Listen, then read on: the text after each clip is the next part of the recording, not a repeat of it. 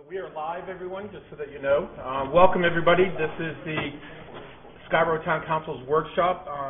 It is on Running Hill Road, and more specifically, it is on infrastructure development to support Running Hill Road and the development. And I do, just as a prelude before I turn it over to the manager, having been here for as long as I have, is that this issue of bringing water and septic across the Maine Turnpike into that area has been part of the comprehensive plan for nearly 20 years, at least, that I can recall. So it's a nice timing for us to begin this project. And with that, I'm going to turn it over to Tom and staff. Great, thank you. Yeah, I should mention at the top of the show that calling this Running Hill Road may be a bit of a misnomer. That area of town has generally been referred to as Running Hill. In fact, the zoning that has been changed fairly recently in the last, well, during my tenure anyway, bears the name Running Hill. So, but keep in mind the area actually includes not just golf.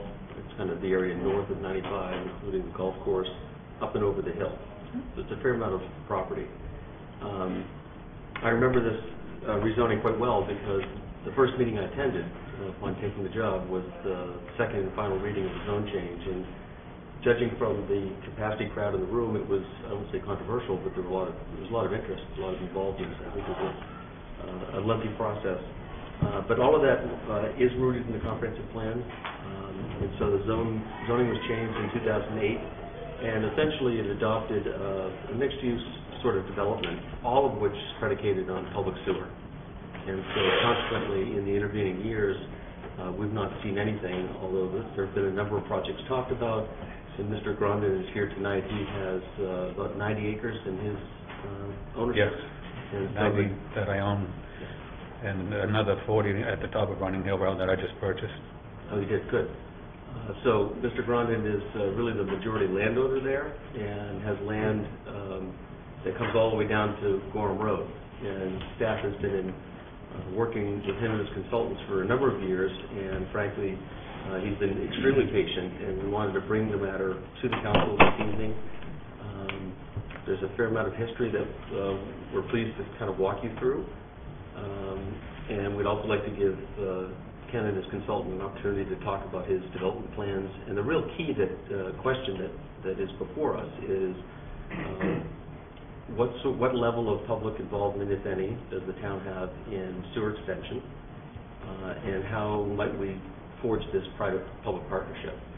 And I should mention the public sewer component in prior council in fiscal year 2010 through its CIP budget did approve $1.45 million for sewer extension, with the caveat that we would not do that until there was a sufficient project to justify that sort of expense. And so that's kind of the threshold question that confronts us right now.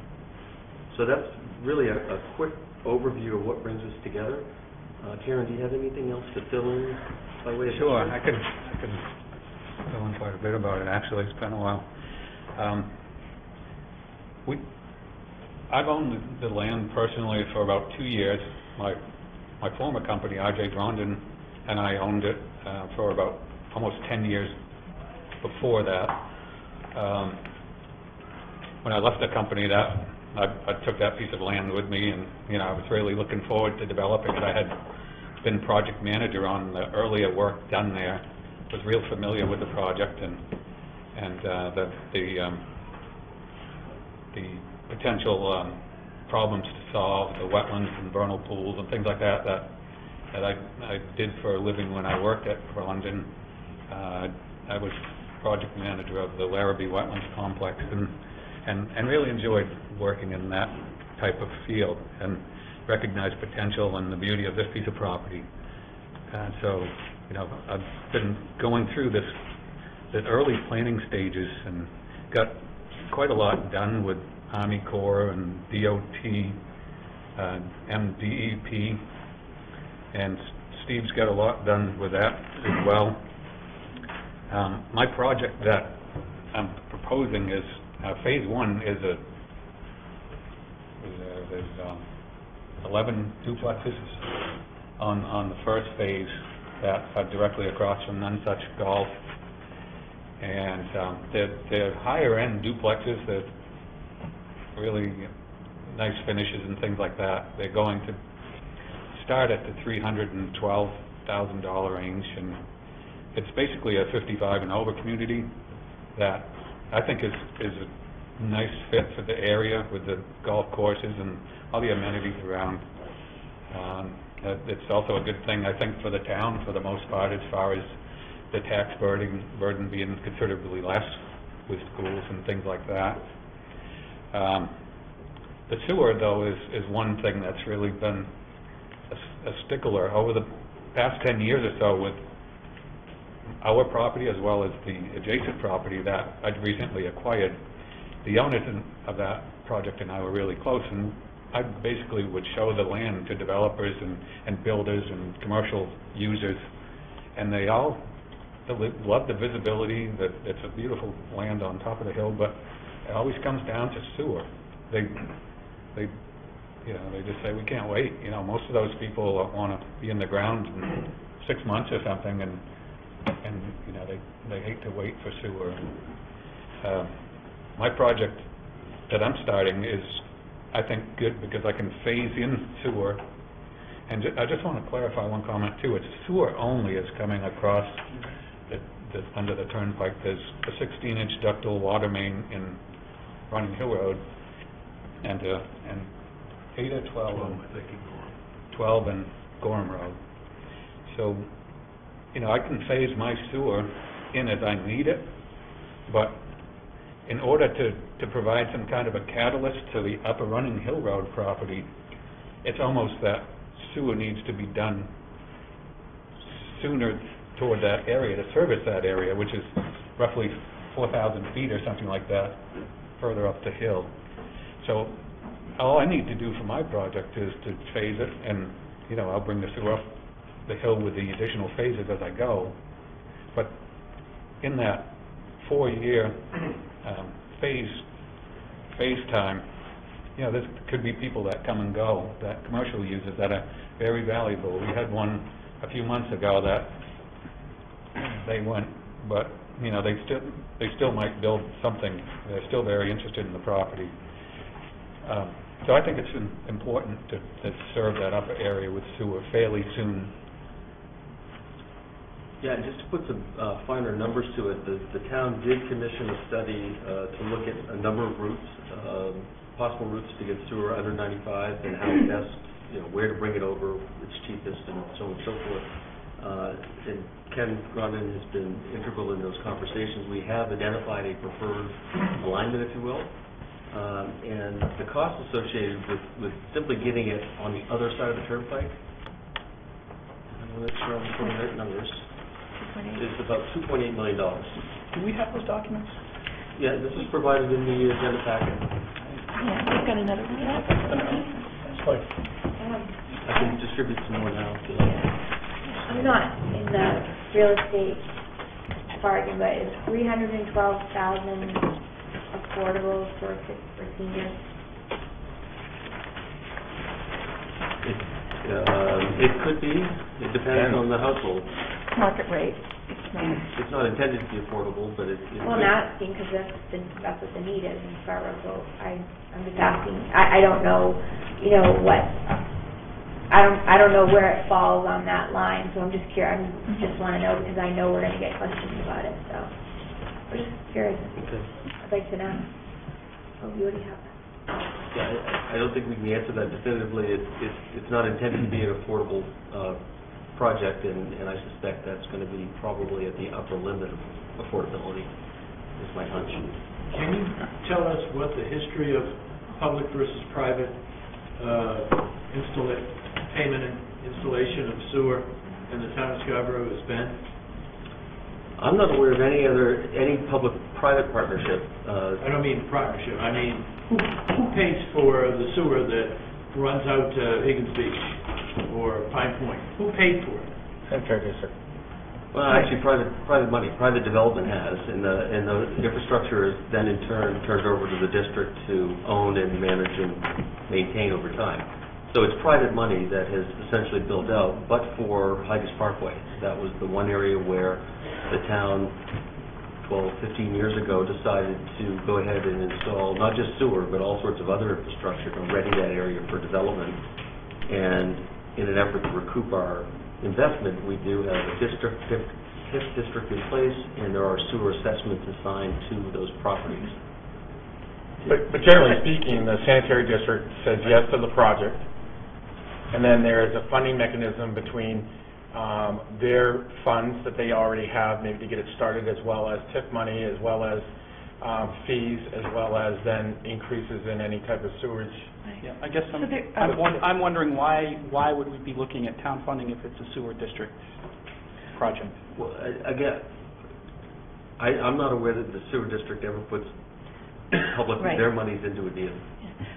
Their general policy is that private development pays for that extension, and it's usually done as part of the site plan approval and other types of things they're paying for their So what's different here?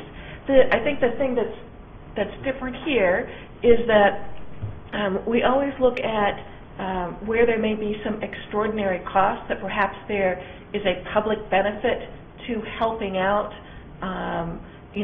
to extend something like sewer service, which is extremely expensive as we're going under the turnpike. So I can't speak to the discussions in 2010, but I believe what was thought of is, okay, well, if the town can finance or pay for just bringing the sewer to west of the turnpike, then that would prime the pump, if you will, for other development to happen. And so one developer or a series of developers didn't really wind up paying what are essentially some pretty hefty costs. One quick comment that I think will kind of get your attention or realize that it's really worthwhile considering this sewer extension is our project on the 89-acre parcel only. The projections of total build-out is over $70 million, and it's a 55 and over plus mixed use. So, low burden on town services and things like that. But not only that, we hit that big service area at the top of the hill. There's 60 to 100 acres of more commercial land at the top of Running Hill that when sewer is provided to that area, that will provide a catalyst for commercial growth. So I have two primary concerns. Okay, the first one is if there's a connector that goes through there, that was one of the issues we talked about, was the fact that there's some open land right there, and that could be the prime route for any future. It's an option, let's put it that way. One of the discussions was, if there's a lot of development back there, are we going to end up driving the cost of this project, the potential cost of a highway extension, because now we've got to displace commercial entities or other developments there. So I would like to look at and see what those options are. I know we don't have routes yet. We don't have any of that information. I'm fully aware of that. I've also heard the proposal of coming in from the Gorham side and let development kind of come south that way and feed down through that direction. So I'd really want to see, I'd be curious to know what the cost would be to run this under the turnpike, and is there a way we could work with them as they redo the exit 45, is it the Maine Mall one, I think, that they're talking about, 6 or whatever it is? Could we find a way to piggyback with that project, let's say, if that's a more viable alternative? So I know there's a lot there, sorry. Right. So I think there's some incredible relationship between trying to open up this area and the potential turnpike spur. In some cases, Mr. Grondin, we've certainly been working toward a particular investment, a company that's been looking to locate for a while, and it's one of the things that we were trying to attract them with. We're saying, you've got the Running Hill Road area, and you've got this potential turnpike spur that, depending on, where it happens, it could very much benefit some properties along this area. So it's absolutely relative. It's definitely relevant to this discussion. Again, I think it can spur a lot of potential development as well. See, we got the... Coming from Gorham, the Gorham side. Coming from Gorham. So coming up from, that's really what we're talking about, is coming under the turnpike at the lower part of his property. So So that's where the $2.8 million is coming from, going under the highway there. And then there's another $600,000 that would go from the turnpike to really Gorham Road and to the front of his property. And then, this is another crucial point of, in order to open up the top part of this land, the Running Hill Road area, we definitely need that connection that goes through Mr. Grondin's property. And that is another million, 1.4, something in there. So that, it is a pretty hefty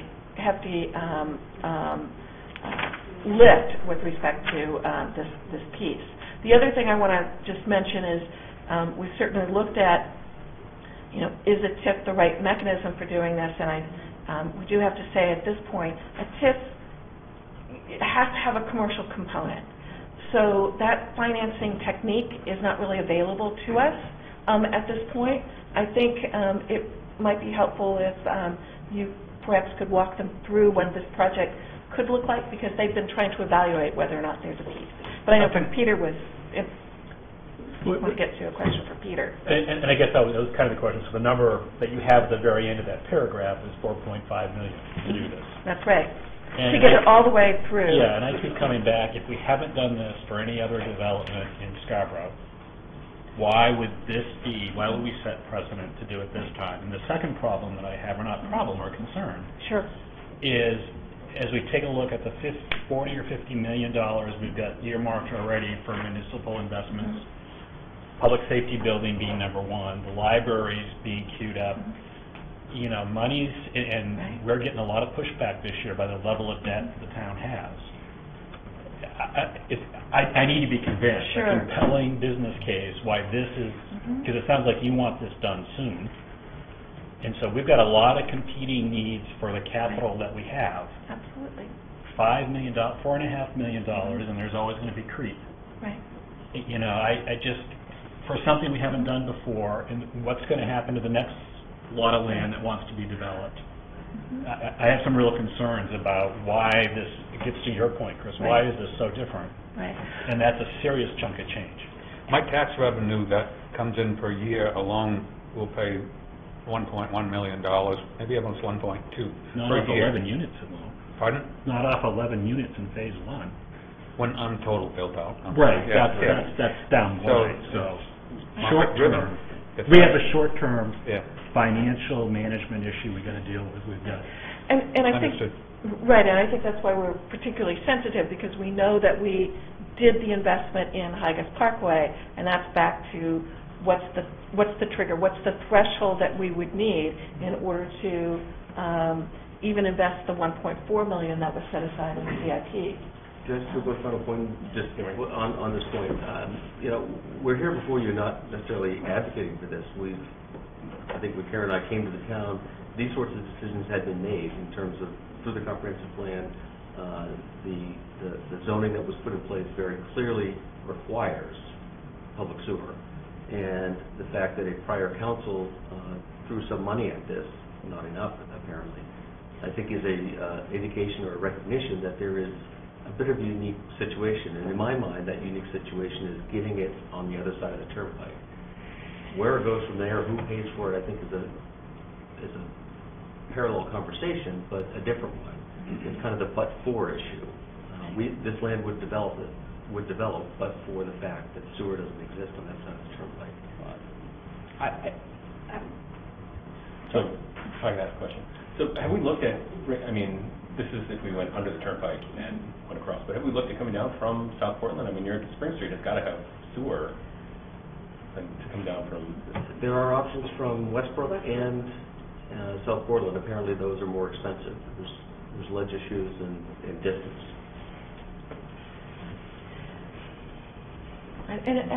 So, perhaps it would be helpful to look at the sort of just an overview of the project quickly. I think it would help the council have a better idea of what the area we're talking about.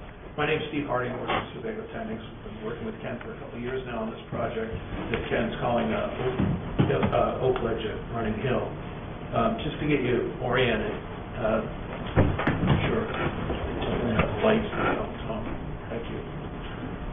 This is the turnpike here. We have the spur going over to 295. Running Hill would be up here. Gorham Road is down here.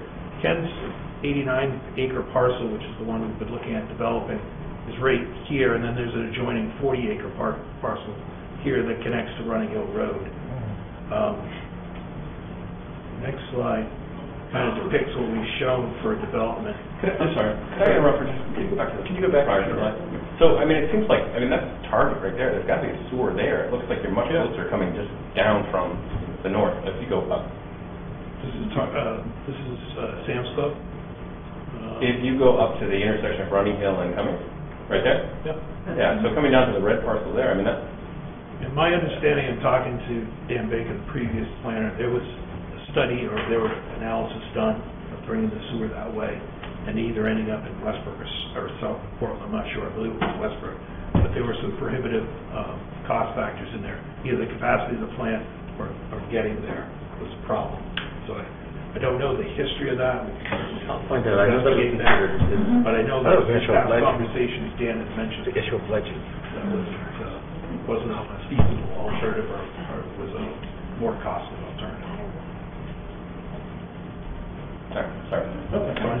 If anybody else has any questions along the way, certainly interject. This is the plan that Ken has for the 89-acre development. Gorham Road is right here. This is Red Brook, and up here is Running Hill. The green and the brown represents the 89-acre parcel.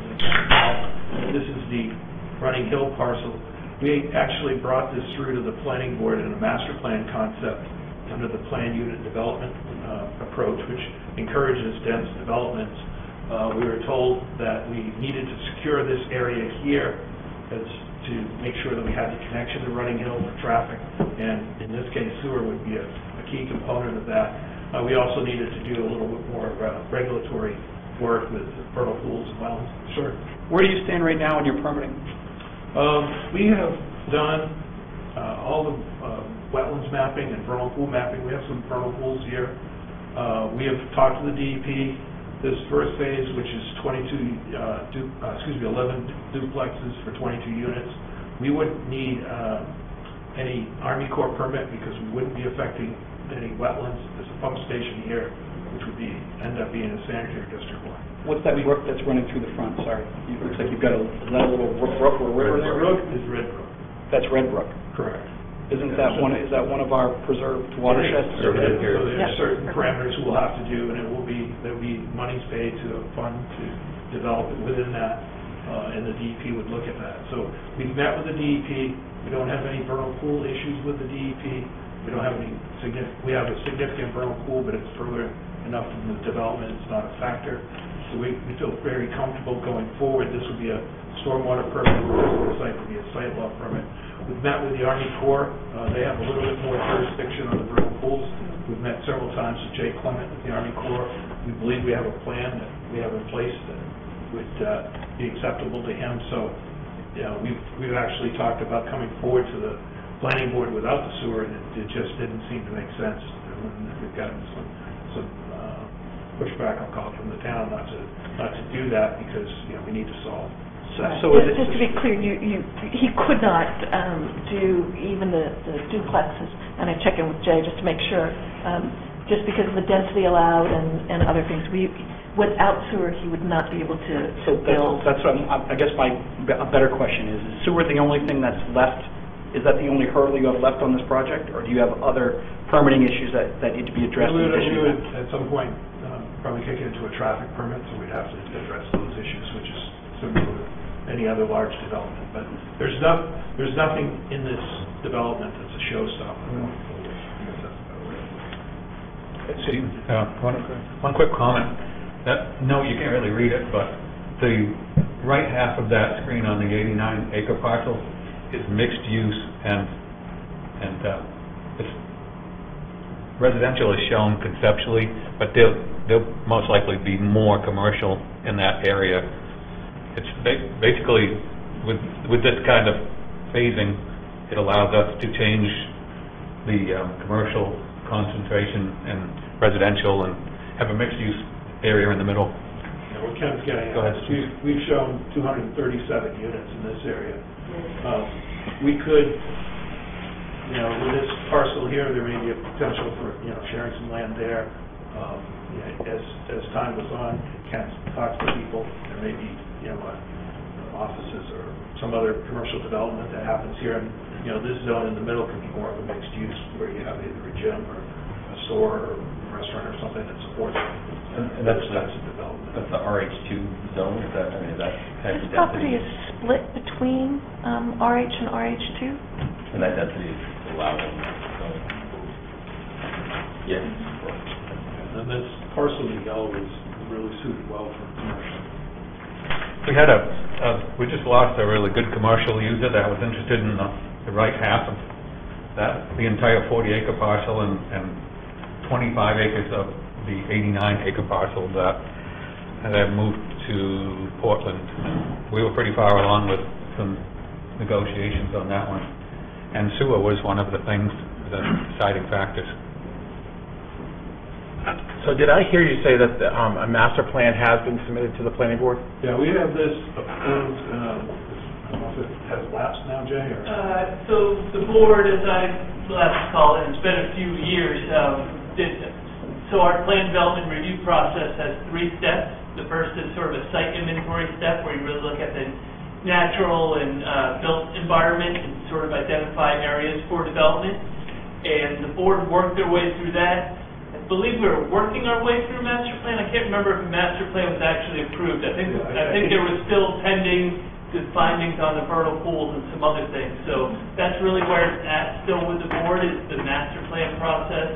And then once the master plan is approved, which generally conceptually shows the layout, then they dive more deeply into the subdivision site plan standards where they really drill into the traffic, stormwater, lighting, landscaping, all those real details. So it's a multi-phase approach. So they've been through the first step, and that's where it's ended. It's been a few years at this point.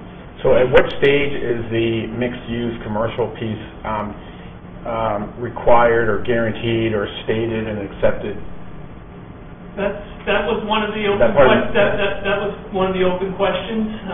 Was really around understanding the mix of uses that are being proposed and how to control sort of the requirements of when those come in. So that was still an open question. Okay. Frankly. You've now acquired the other property that connects you to Running Hill Road. So what are the plans? Are you going to include this, into the residential development piece? Are you holding that separate? Are you going to? I'm holding it separate. I prefer to use commercial because it's in the town's best interest to be able to capitalize on a TIF if there's a certain concentration of commercial development. And I understand that, and I want to do what I can to promote commercial on that end of the project. And I think, getting back to Jay's point, one of the open issues here, we didn't have this under control, this section of the roadway, which the planning board felt was key for the traffic and the sewer. So that was one of the items that we needed to nail down. So either to staff, as part of the plan, does the plan do a full phase-out estimated valuation and assign what is associated with residential versus what is associated with the commercial piece? Because to me it seems like the analysis is, because the commercial component is what should drive the conversation around the infrastructure investment, because it's required in order to do a TIF. So to me it's a correlation between either 1. I've heard 3 numbers. I heard 1.4, I've heard 2.8, and then 4.5. So whatever the number is to bring it across should be compared against what is the commercial value that this project is bringing to offset it, correct? Well, at this point, the project shown is residential only. Well, that's what Mr. Grundy just said, that there's the potential as market conditions change and the project builds out, it could go mixed use. But I understand your underlying point. How do we have the confidence up front to do the financial Right. modeling as to what the expected tax I revenue mean, is. nothing against those Mr. sorts of Grondin, but things. what if you get through this process and all of a sudden, you know what, I can't get anybody in here to come in as commercial, And we're and not 100% of it's residential, to me. Right. Just like Higgins. Another Higgins. Right. Well, and the other point is that density of residential requires sewer too. He couldn't do that. Oh, I because of understand sewer. that. Yeah. And just a point of clarity about what the planning board does, the planning board has, they review the ordinances, and the ordinance doesn't talk about sort of tax base and financial, sort of that. Exactly. So I just want to be clear that when the planning board looks at this, they're just looking, do you have sewer capacity, yes or no? The value question is really sits with you all. Right. With this density, I feel that commercial gives more bang for the buck. With the big, for instance, multi-office building, there's so many parking lots and things associated with that another good example, where my property is, there's a large area of wetlands and vernal pools, so there's roughly 40 acres, I think, or so, that I'm not utilizing. So basically, I'm doing that kind of build-out and bringing in, upon final build-out, like you brought up, $1.2 million almost on 50 acres. Well, the other people we were looking at with the 40-acre users, they had a really, really large office building, and it was valued at potentially $150 million or something like that. So, they were roughly twice as much, but they had big parking lots that ate up all of that property. So, with the density that residential allows, I feel that it makes more money for the town as far as tax revenues than commercial. Again, what I struggle with, and maybe you can help me. I mean, I understand a prior council set some money aside, so let's leave that off the table for a second. I'm assuming that's in a reserve someplace, Tom? No, it's just been approved for budget. It doesn't, Has not been we've not bonded. bonded it, we've not moved forward at all with it. Okay. So, but just setting that aside, I'm still struggling with the compelling business case, why there's development all over Scarborough. We haven't paid for sewer to the prior conversations. This is a pretty heavy lift, as you suggested. Why are we making the case, or make the case for us, why this becomes a town responsibility to put the sewer in to enable the development? Why isn't it the developers? To cost to make, why? And my problem becomes, if we do it here, the next development that comes along, how do we have a clear way of saying, we're not going to do sewer? I really, given where we are financially and the projects we've got on the table, I don't understand how this is different than other things. So I need that compelling case. I think the policy decision was made in your comp plan. It was a recognition by the community, not by the landowners, that we wanted mixed-use development in this area. And what comes with that is that sewer is essential for that to happen. So I think it was a bit of a policy recognition first and foremost. I don't think the question is the policy. I think the question is who pays for the policy. Exactly. That's the real issue here. I don't think anybody's arguing that it's a positive thing to develop that area. The real question I think we're struggling with is what's an equitable way to fund that? And how do we, if it is a public-private partnership, and I'm not saying that we don't look at those, but we need, to Peter's point, I think we need to have a pretty good business case for that. And I was going to say, go ahead. Oh, I was just going to say, well, I agree with the points that are on the table, in part. It's also hard for me, justifying this to the residents in this town while we're going through a really lean budget cycle, and next year is going to be even harder. Getting this paid for and justifying it to me is going to be a difficult thing. And yeah, we need a mixed-use area, but I can tell you I'd be a lot more supportive of it if it was a project that I was going to be able to tell the seniors in this town that they were going to be able to afford to move there. That's a real need, and it's hard. I'm sitting here thinking, we've got projects going on all over town. I don't know if we need this right now for that investment. And nothing against you, sir. I think it would be a wonderful thing, but right now. I mean, we have to start living in the right now. What do we need right now? Everybody just seems to have a lot of I wants, and it's like, when do we put the stop and slow down and realize that? I don't know. I'm really bothered by the whole thing. Well, it's one of the reasons why we wanted to come today, because I think we've been trying to articulate that, at the most we had $1.4 million budgeted, and as Councilor Hayes pointed out, that doesn't even get us under the turnpike at that point, which was the original theory of making that investment, to take it so far and let the future development take its course, because we made that investment. But the reality is the $1.4 million doesn't do that, and so we have both a $1.4 million gap, if you will, just getting on the turnpike, not to mention then another $600,000 to get it to Mr. Grondin's property, which is definitely, we would have, in a normal process, he would be doing that. And then it's that period of time, however long his development would take to build out, to bring the sewer from Gorham Road up through Running Hill Road. And that part is also not a challenge, but it's certainly a question, because that's where we really get a lot of bang for the buck, is getting it up there. And that may be helpful, at least talking about what your build-out scenario might be. I think you had talked about a 4 or 5 year, and I'm just trying to check in. Now. Okay. Can you? One thing I will. Sure. Steve's look at a slide that can talk about the phasing too. Yeah. One thing that I think you got to recognize, and every town, every location has its pluses and minuses. We've got a quarry in Wyndham that we're phasing out and doing an industrial park. One big negative thing is that it needs a traffic light, and like Saco is close to the highways, and they've got their pluses that, Saco sells good, it's close to the highway, and, we're far from the highway in Wyndham. That's a handicap. Just recognizing that, for instance, that traffic signal is one thing that a relatively short amount of money could be spent on to promote an economic development.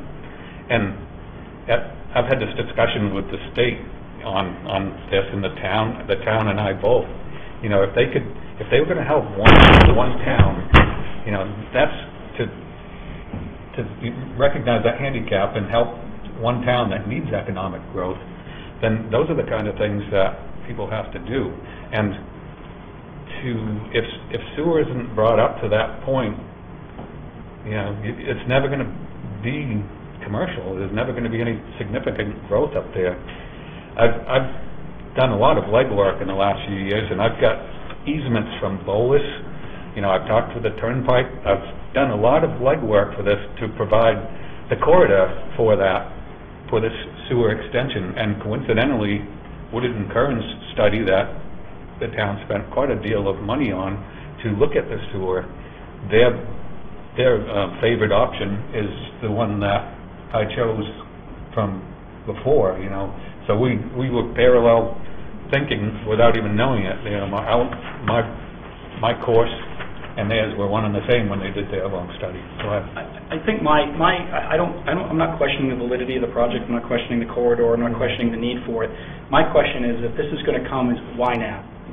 I mean, what is the motivating factor for us to do this year, next year, the year after, versus allowing that build out to happen naturally?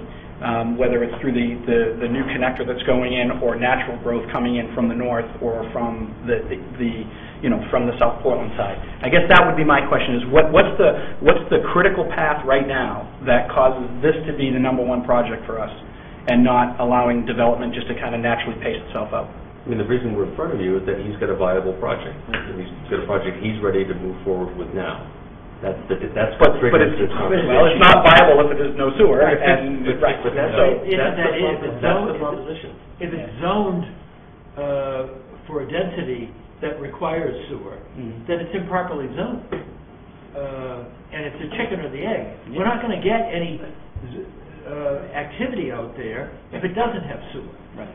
So nothing's going to happen out there. There'll be little spots here and there, but they're all going to be based on septic systems and large acreage spacing. So none of which is going to move the needle for us economically. Sure.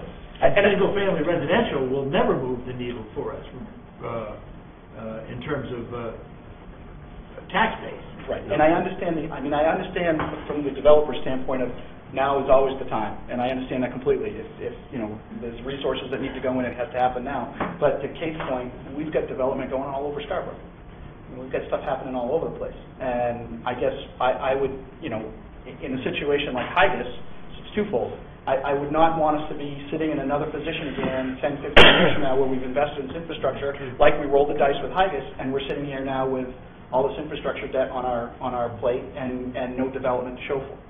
And so, I guess, Hygus was, I think, an exception that we were looking at because we really needed that stimulus right then, right now, and we still haven't seen the full benefits of that yet. We're still hoping that that's going to be the catalyst that we need to fully develop that area. So that's why I'm asking it, why right now? What is the motivating factor right now to make this investment? If the property is going to sit there for 15 or 20 years and not move, I'm not sure that anybody can see that far out based on the new developments that we have with the potential spur going in and other development opportunities that aren't going to say that area is going to naturally build out on its own anyway as the other development projects move forward, as the other infrastructure projects move forward. I don't know that. I mean, I don't expect anybody to really understand that at this point. We looked at, like I said earlier, over the last 10 years, we've seen so many big users come and go. The IDEX was one. We walked that land extensively. And then, you get talking about sewer and, how quick can you be in the ground, and they decided to stay put where they were. Mm-hmm. There's many other users that came and got and left because of sewer not being there. So, in 2009, Scarborough Athletic Club, the people that owned the 40-acre parcel were going to build a significant athletic club with tennis courts and gymnasiums, and it was a $50 to $75 million project, which would have been good on the top of the hill there and done well, served the community very nicely. But they left too. So I think in 2009 when they were here, that's when the talks about sewer came along with Scarborough Athletic Club. And I think if something like that were to come in as well, that might be a catalyst for us to say maybe that is another viable reason to look at that area and put a little bit more emphasis behind it. I mean, I'm not questioning the design of your project or the validity of your project, but for more housing units, we're always looking for stock diversification, of course, and housing diversification. I don't think we're, right now we've got a lot of stuff in the pipeline that we're still kind of waiting to see catch up. So, that's where I am on it. It's a house versus not. I'm not questioning it's not a good project. I'm just saying there's nothing really compelling or unique in this particular instance that tells me, you know what, this is really something that we've got to push right now, other than the potential future outlook. You know what I'm saying? If it were something like, look, we've got Scarborough Athletic in here, they're going to build a $50 million facility privately, and they just need the sewer to come in, that might be something for us to really consider. I mean, other towns are pretty progressive in economic development and promoting that and being forward-thinking to realize the handicaps that different areas of their town have. So I think that you got to realize that. But again, why is it? I'm sure you've run the pro forma models and other things, and if it's going to be $70 or $80 million worth of build out, that can't be the cost of the sewer can't be amortized into your costs and amortized to your potential. I mean, why is it the town's responsibility to build the sewer? That's the piece that I'm. My use fits in the zone in the mixed use area. I stopped in 2009 developing that property to maybe it was 2006 when the mixed use zone and it got rezoned to allow the town to do their thing. We lost a year of what we were going to be doing with it. Yeah, that doesn't really answer my question. I mean, are you saying that are you saying that the cost, unless the sewer gets built for you, that the project's not viable? when we were partnering with Scarborough Athletic Club, the sewer discussion getting extended by the town to that site came up, and that's how it all came along. Does that answer your question? No, but they're not at the table anymore, right? Right. What was your question again? Is Ask the it again. project viable? Why is, yeah. Why is the project Can't not viable? you Did you extend have the further sewer, cost? just amortize it into the cost of your project of an $80 million project build-out? It's not that big of a number. I'm providing every number is big. Well, here's our reality, okay? I mean, where we are as, if we haven't got it reserved, which is what I heard, we've had next year we're looking at a really tough budget cycle. I mean, we're probably talking about really tough choices about things we're going to do. And for us to ask for $2 million or so for this project to be funded in next year's budget cycle is a real tough one. I think it's already been decided on. No, it hasn't. The 1.4 million is in a CIP, but it hasn't been. But it's not real, it's not Yeah, real money. exactly. It's not It's sitting in a approved. bank and it's saving Right. the council. Taxpayers will pay it. Exactly. It's just one of our exceptions to the, I believe it is, the town vote. I'm sorry, I can't hear that down there. What was that? To the vote, so we have the bond approval by the. Correct. Voter approval, I believe Voter this is a qualified exclusion. That was the interpretation at the time.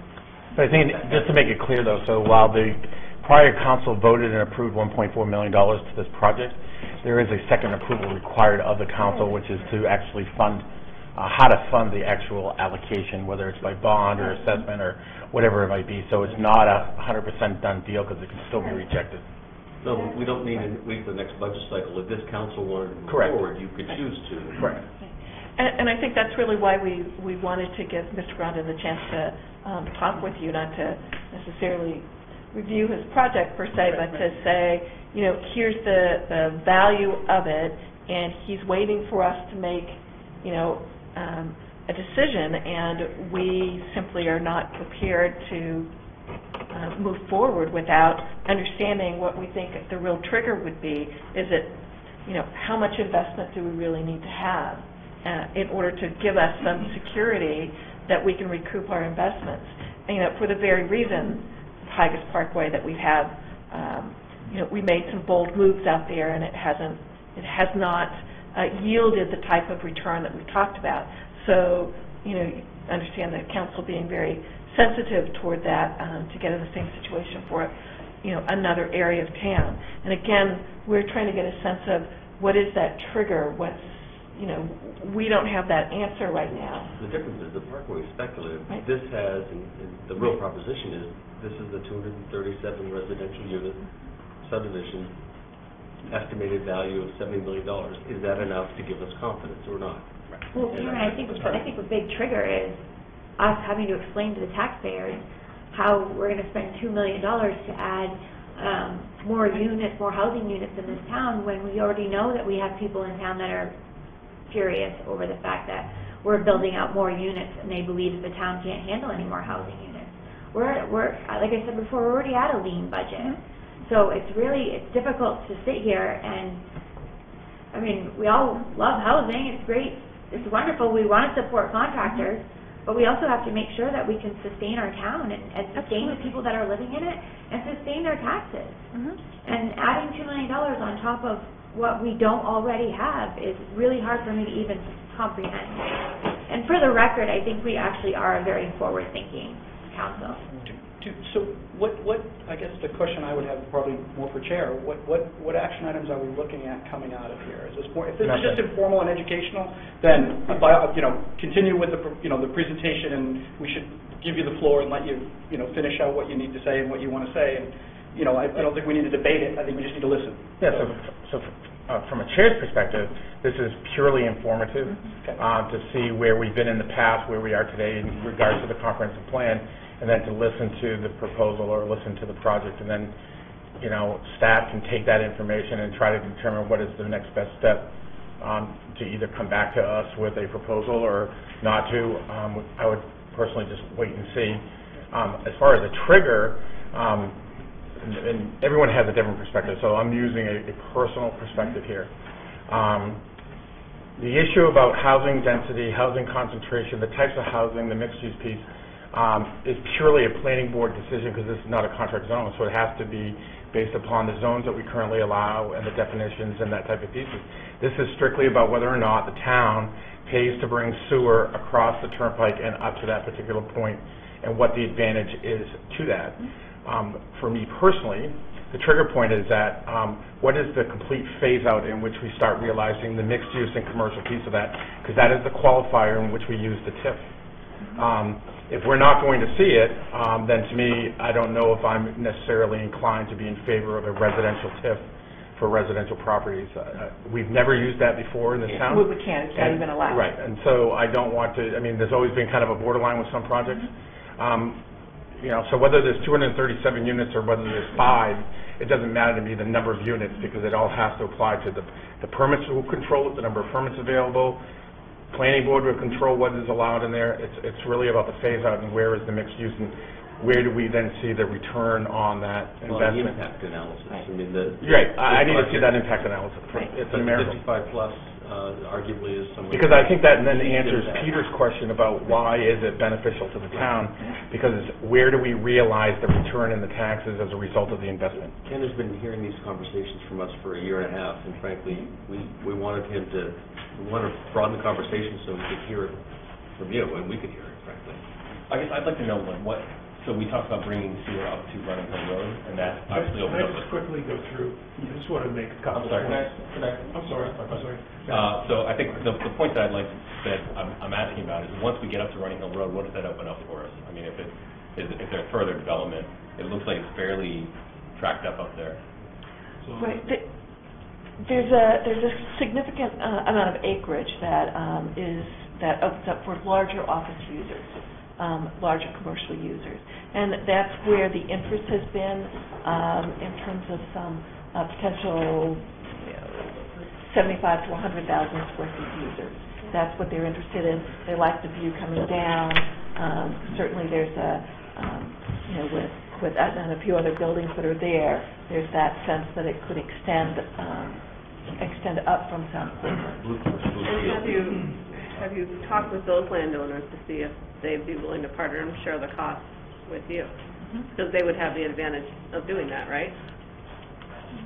Those landowners predominantly are, there's homes on there, or they're not a developer, so to speak, so I'm not aware that they're in a position to invest. Just a question. So with that, we have about a minute and a half. I think this is a good first conversation, and if we can maybe sit on this information that we received, and then I can take a poll from everyone else whether or not we want to have a second workshop or what additional information or what might be needed or what direction we can move forward from there. But thank you, Mr. Grondin, for coming. We do appreciate it. Thank you, Steve. With that, we'll adjourn to the regular meeting.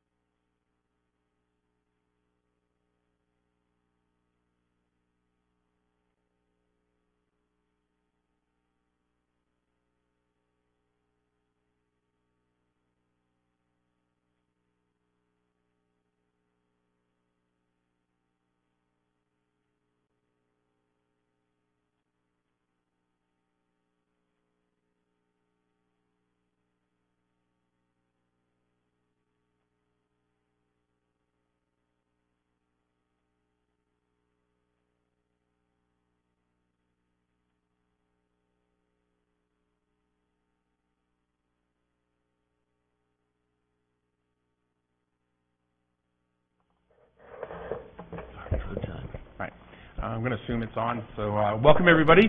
This is the regular meeting of the Scarborough Town Council for Wednesday, June 7th, 2017. And we are calling to order. If you would join me in standing for the Pledge of Allegiance, please.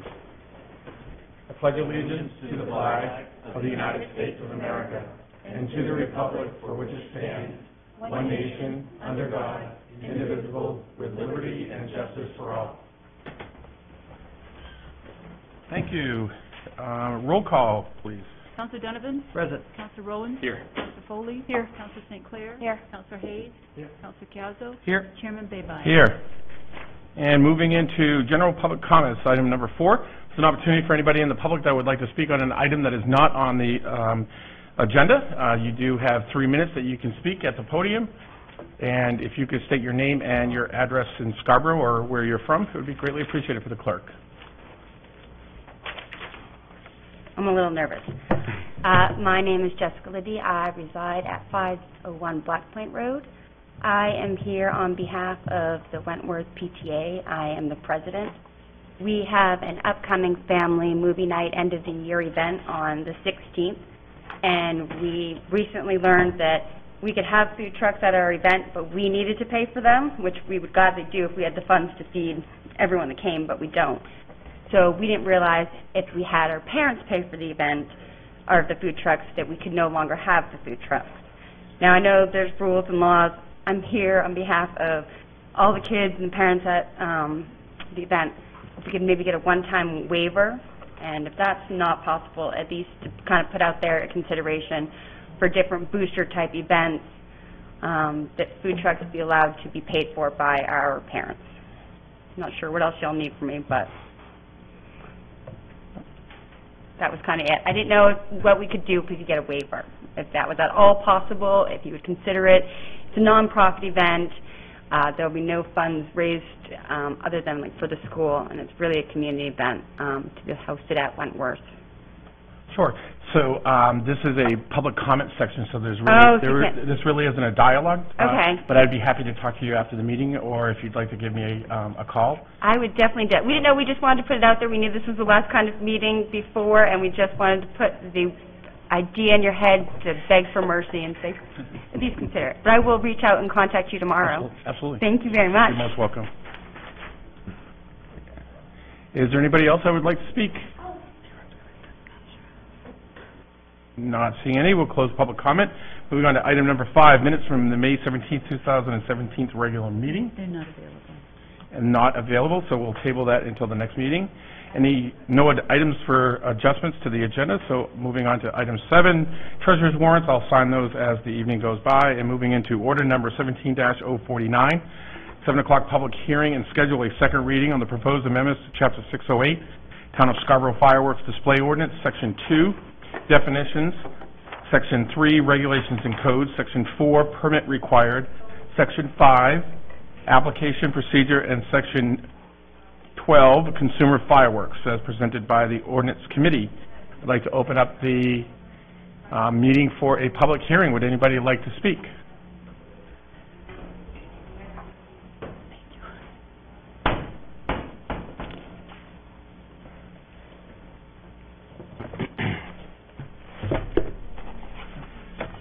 Good evening, everybody. Of course, most of you know me. I'm Jeff Graham. I am the manager of Phantom Fireworks over in Scarborough. We know this ordinance is going through. I did read the other day in the paper that we are going to have to perform some sort of notification at our showrooms. I haven't been approached about this yet. What is exactly what we are going to have to do if this ordinance passes?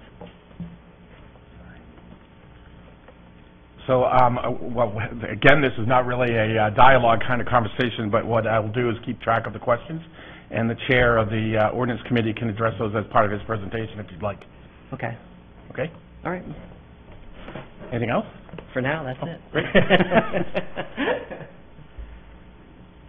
Any other comments on the fireworks ordinance? Not seeing any. Is there a motion? So moved. Here's a second. And I'd like to turn it over to the chairman of the ordinance committee for an overview. This will be voted on at second reading in 2 weeks. Am I correct? Yes. Yes. the ordinance is intended to balance the interests of those who would like to be protected from fireworks nuisance, yet keeping it alive for those who enjoy fireworks around the 4th of July and around the New Year's date. I fall into the latter category, but appreciate that there are many people, and we heard from many people, who felt that it needed to be more restrictive. And so the fundamental elements of the change are that we're going to go from 5 days to 4, dropping July the 5th. We're going to conclude the allowance of fireworks at 10 p.m. We are going to have a good neighbor or respect your neighbor policy that will require people who want to let off fireworks during those days to be proactive and respectful of their neighbors. Check in to make sure that this isn't going to create an unreasonable burden. Make the kind of adjustments that a good neighbor would make. We have included a provision that makes the owners of properties potentially liable, which came about as a result of the chief pointing out that it is quite difficult under the circumstances on, as you can imagine, July 3rd, July 4th. The police department is out straight. Complaints are coming in and having officers go out and try and identify who exactly it was, who was the offending party, is problematic. So we're trying to make homeowners be more accountable and more responsible. That question has raised the point about, well, gee, there's all sorts of circumstances under which a homeowner could be completely free of blame or responsibility. And I think the answer to that question is that the police and code enforcement are trained to use good judgment. And in almost every discretionary matter, they have to decide, is this appropriate to issue a ticket or not? We have qualitative standards which require the use of good judgment throughout our zoning ordinances. So this is something that they're all used to. As far as the question that the gentleman from Phantom Fireworks brought up, we have a requirement that the two fireworks, or any fireworks company in town, retailer, will provide a notification to with each sale that Scarborough has a notification process. And they can have that in any sort of little slip of paper that goes with the receipt, goes into the bag, and would simply say that there is a notification process required to set off fireworks legally in Scarborough. And the responsibility then passes to the person who has purchased them. Some people don't intend to let fireworks off in Scarborough, and they would obviously ignore that. But we are unique. Not a lot of towns allow this, and we have two fireworks companies right here in town, and so we, as an ordinance committee, felt it was appropriate to place that responsibility on the fireworks companies. Yes, Councilor Sinclair. Councilor Bama, I'm sorry, Councilor Donovan, is it okay to read that section, that notice section? Yes, certainly, go right ahead. So basically, this is the addition that the ordinance committee put on. Any authorized retailer for the sale of consumer fireworks in the town of Scarborough shall provide written notice at the time of sale to all purchasers of consumer fireworks at their Scarborough retail stores that a permit is required for use in the town of Scarborough as set forth Section 5 above. Okay, and the only other thing I wanted to point out, this is something that we've been talking about for a long time, years, and none of this was done lightly. In fact, Councilor Donovan totally put me to shame this year and really tackled this. I had been working on it for the 2 years prior to this, and he took it to another level. and really involved the fire chief and the police department and the town manager. I think it's very well written. I think it's very clear. We got rid of some things. We added some things. I think it addresses some of the concerns that we heard from residents. I think it protects a lot of residents and their homes. And I think it also holds people accountable if they do break the law. Some people don't want fireworks going off. I mean, I think I've sent you all the email. Someone was lighting off fireworks last Friday night in my neighborhood, 2 neighborhoods down from us, 2 nights in a row. And the woman was frustrated, and I said, I feel you, because it woke my 4-year-old up. It was at 10 o'clock at night. It's frustrating. So there's a need for this ordinance, and I think that people need to understand that this actually, a couple of people have said, well, it's really strict and it's really firm, and this actually isn't strict and firm. We're one of the only towns that you can let fireworks off. So I think people need to remember that. And I'm proud of this ordinance, and I hope it passes tonight. If I could just provide a clarification, the actual, and I apologize for not organizing this maybe at the beginning. So the current order, which is 17-049, is more of the definitions document. The question and the reference and conversation is really about the next ordinance. That's true. So I just want to make sure that we're not duplicating our conversation. It's still valuable. No, it's still valuable because we had a question about it, but just to keep in mind, there is another ordinance that the next one deals with fireworks, and this covers that. Right. The order that's before us now is Chapter 608, which is the fireworks display ordinance. We'll have 608A up next. The gentleman from Phantom Fireworks rightly did not appreciate that we weren't combining the two, or that he shouldn't at this point take the opportunity to speak. So it was simply a misunderstanding. Yeah. I proceeded with an explanation of 608A. The explanation for 608 probably takes a lot less time, and this was brought to us by Chief Thurlow because of the fact that 608 was passed before the consumer fireworks law statute from Augusta was adopted. That created a definition of consumer fireworks. We needed to update the fireworks display ordinance, and that's really what 608, the amendments to 608 is doing. Thank you. Any other questions or comments? On 608? 608. Let's see. Okay. Yeah, 608. Just clarification, we're not having second reading tonight, this is just the hearing. Correct. First reading. Okay. First reading. This is first reading? This is the public hearing, and to schedule a second reading at a subsequent time. So we're not actually voting on the second reading this evening. So with that, anything else? We don't need to vote because we're... Correct. Correct. So, moving on to the next item, which is order number 17-050, 7 o'clock public hearing and schedule a second reading on the proposed amendments to Chapter 608A, Town of Scarborough Consumer Fireworks Ordinance, Section 5, use of consumer fireworks restricted, Section 4, violation of enforcement, and Section 7, notice, as presented by the Ordinance Committee. I'd like to open up the floor to any public comment regarding this item. Not seeing any, we'll close the public hearing. And any other comments from council regarding the conversation and the question that was proposed? Councilor Hayes? Yeah, and I think I've actually had an opportunity to talk to the committee members, but I think it is well written. There are just a couple pieces that strike me. One is, and I think it's already been referenced, is under the violation enforcement piece, Section 5A.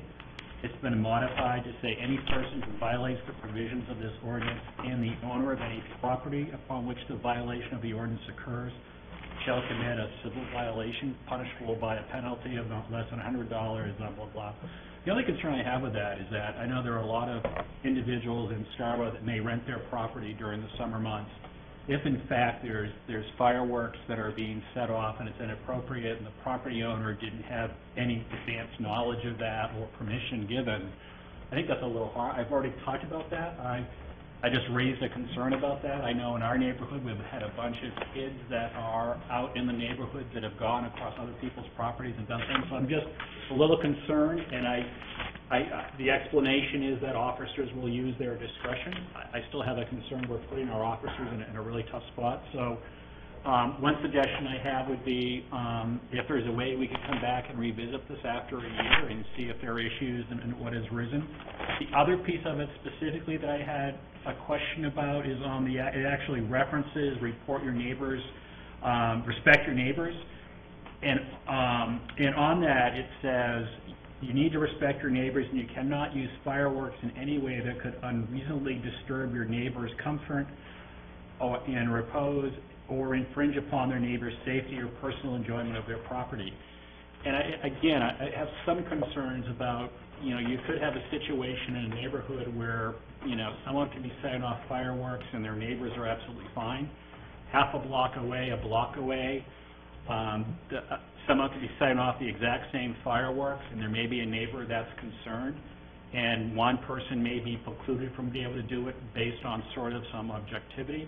I'm just concerned without some real clear definition of unreasonably disturbed, that's in the eyes of the beholder, we're going to put officers in a really awkward position. Every time they get called out on one of these issues, they're going to make a resident mad. We're either going to make the person calling saying it's unreasonably disturbing me.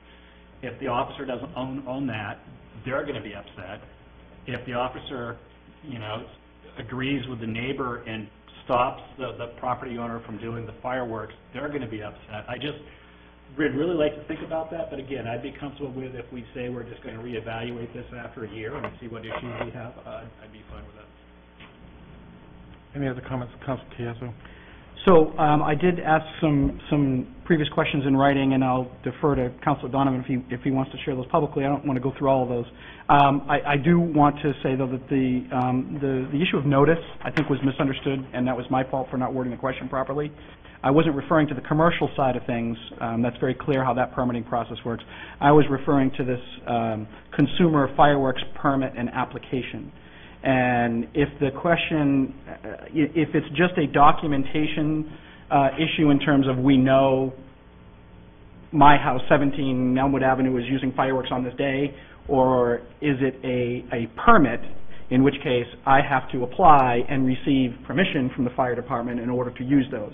Because that, to me, sets off a little bit of a different requirement in terms of administration, because I then have to either wait for the fire department to say, a blanket statement, yes, everybody can light fireworks, or no, there's a moratorium in town because of this issue or that issue. So I'd like a little bit more clarity on how that process is determined and who's administering that. It sounds like it's fire, but again, it sounds like it could be a bit onerous, especially around the holiday season.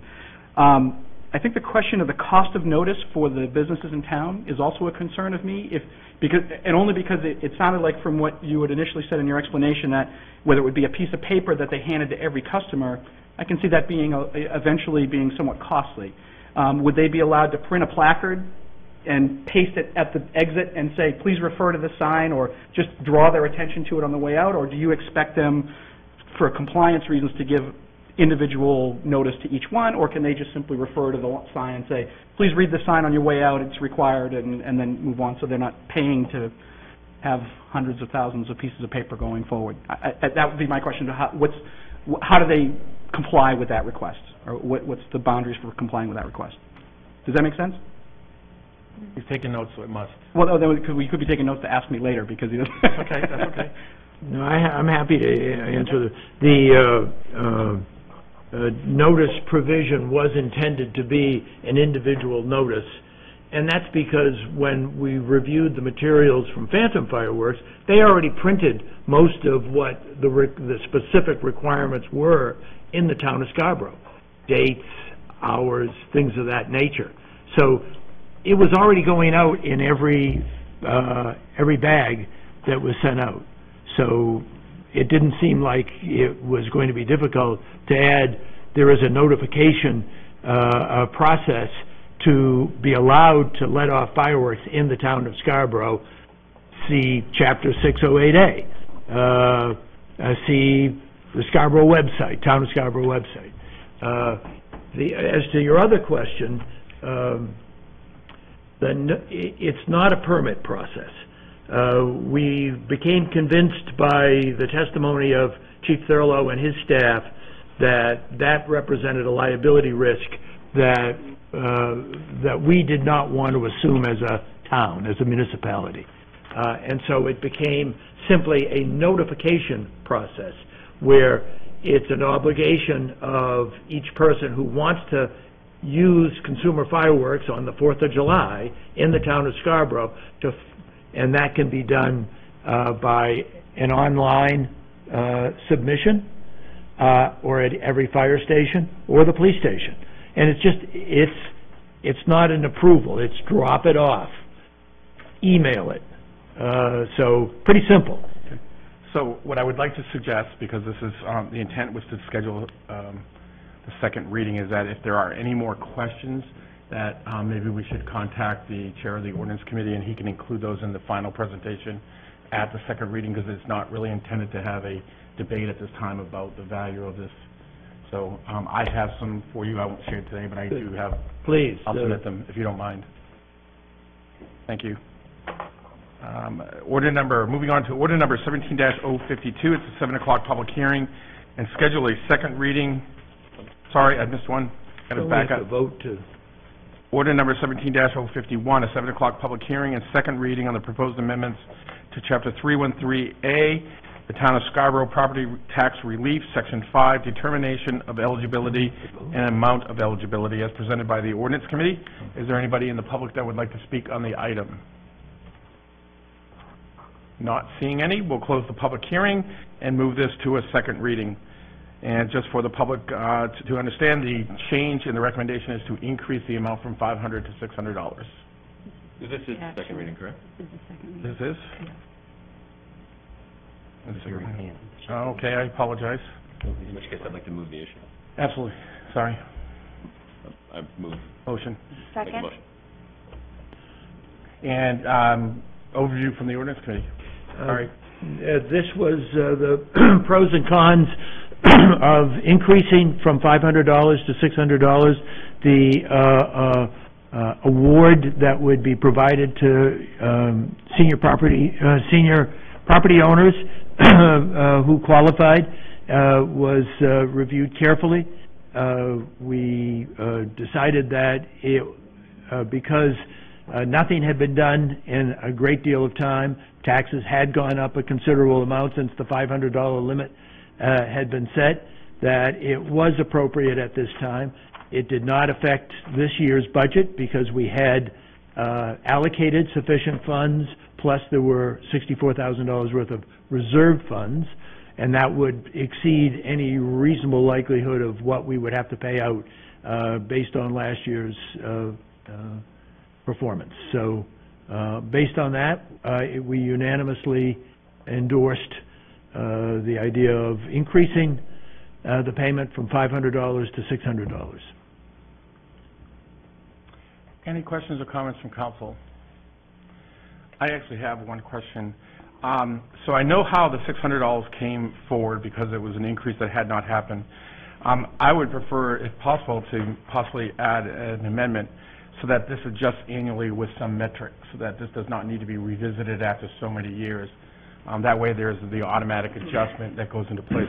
The question I have is, did the committee discuss what metrics that might, could be tied to, whether it's, CPI, whatever it might be? And we did talk about all the different ways in which improvements might be made, and concluded that a second year of data would help us to understand, are we in a stable situation?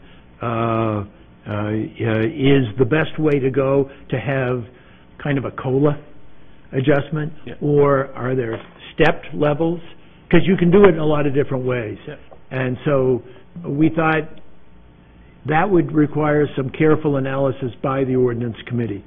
And so we will have the data after October 15th. The Ordinance Committee will, I think, probably take it right up and start to look at what should be the next step. And your suggestion, Mr. Chair, was one that was right there in the forefront. Okay, thank you.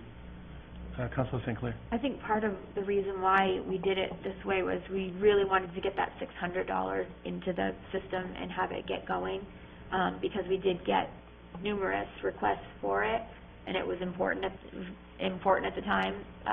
So I think that's why we decided to do it this way, and then give us more time to work out the formula that should be used in the future.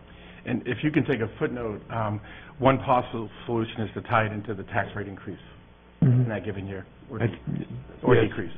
Definitely one of the ways in which I've never seen a decrease in taxes, but it can happen. It's possible. So with that, thank you for the answer. Thank you. Any other comments or questions? Not seeing any. All in favor? And that is unanimous. Thank you. The next item is order number 17-052. It's a public hearing and schedule a second reading on the request for discontinuance of a portion of Beach Ridge Road and schedule a public hearing as presented to us by the town engineer. I'd like to open it up for public hearing. Would anybody like to speak on the item?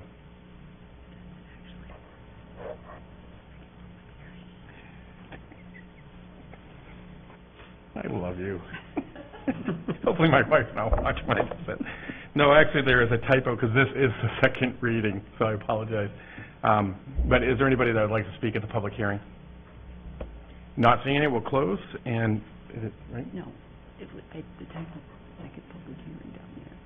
The second reading has to be schedule a public, okay, it's already been scheduled. Yeah. Sorry, a couple of typos, my fault. So this is to schedule a second reading, so that will be in 2 weeks. And moving on to the next item, order number 17-054. It's a 7 o'clock public hearing and action on the new request for a food handler's license. A, Melissa Carr, doing business as Aurora Provisions at the Beach, located at 4 Steel Rock Drive. And B, BHM 17 LLC, doing business as Beach House Market, located at 27 East Grand Avenue. I'll open up the public hearing. Is there anybody that would like to speak on the item? Not seeing any, we'll close the public hearing. And this is an action item, so if there is a motion from the council. So moved. Second. Any comments or questions from council? Councilor Foley. I'm just happy to see someone took this on. It's been sitting empty for a couple of years, and I know the folks down at Pine Point have been hoping that someone would come in and continue its use. So good luck to them. Okay. Any other comments or questions? Not seeing any. The pleasure of the council. All in favor? And that is unanimous. Thank you. Next item is Resolution 17-003, act on a Resolution 17-003, requesting the Town Council support on transportation improvement program projects to PACs, and this is presented to us by the Town Engineer. And I would like to open that up to, actually, if I can ask the Town Engineer to maybe do a presentation before any public comment.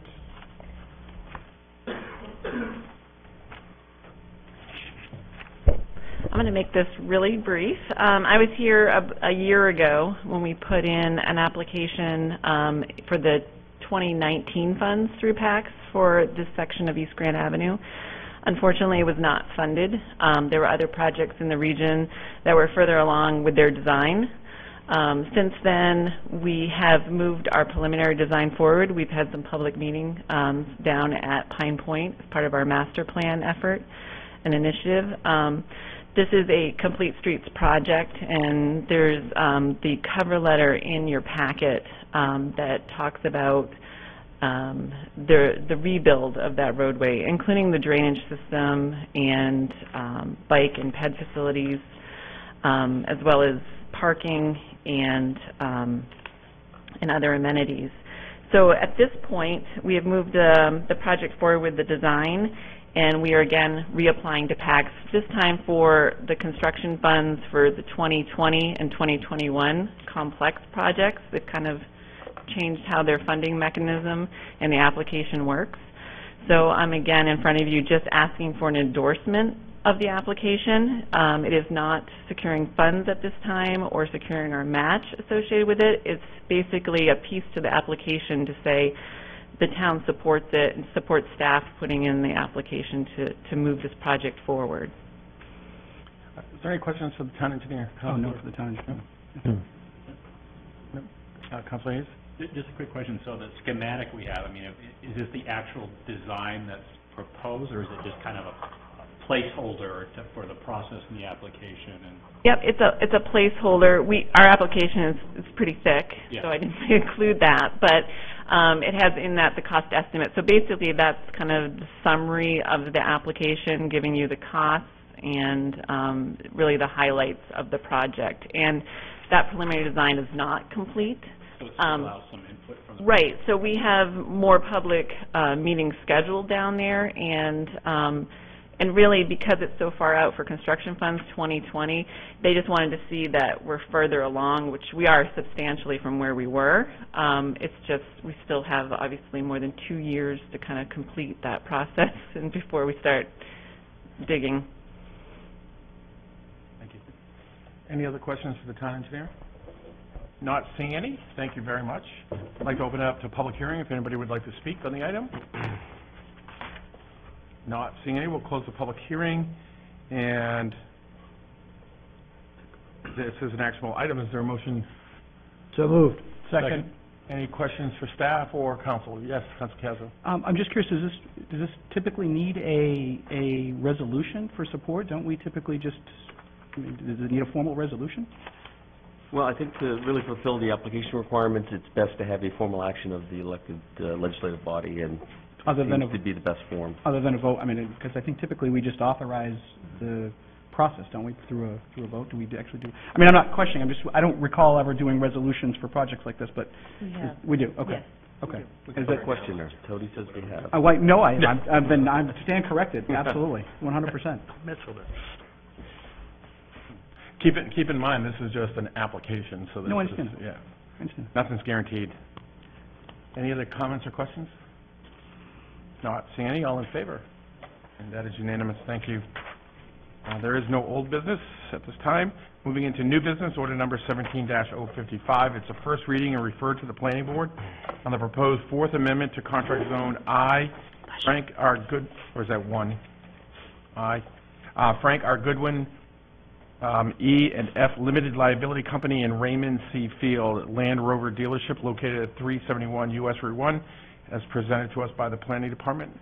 If I could ask for an overview from one of our staff members. Jay's here from a process point of view, the applicant. As Mr. Hall just mentioned, I can speak just really in terms of process at this point, and then maybe the applicants are prepared to give you more of an overview of what they're looking to do. But hopefully in your packets you received a memorandum from me dated June 1st. Essentially what you're being asked to do is consider a first reading, which if the council sees fit to move this forward, it would go to the planning board. The planning board would begin their preliminary site plan review of this process. Once the applicant receives preliminary site plan review, it would come back to the council for public hearing, second reading, approval. And then, again, should you actually adopt the contract zone amendment, it would go back to the planning board for final site plan review. If it fails here tonight, then that's what happens. So there's sort of two questions before the board tonight. And then also in my memo, just provide a real brief background. The initial contract zone was in 1996. It's the first contract zone in the community. It was first amended in 2000, which enabled the building to increase by roughly 1,300 square feet from the original 8,000 to about 9,300 square feet. In 2004, there was a second amendment, which enabled another 4,000 square foot addition up to about 13,700 square feet. Most recently, in 2016, the applicant was before you for a roughly 1,000 square foot increase. That actually hasn't been enacted or taken place. That development didn't take place, and that was actually going to really redesign the whole building. That was pretty much a full redesign. And now the applicant's before you to seek an increase of a building up to 16,500 square feet. And I'm sure they're prepared to talk maybe a little bit more about the details of what that would look like. So I'm happy to answer any other questions, but we'll turn it over to them.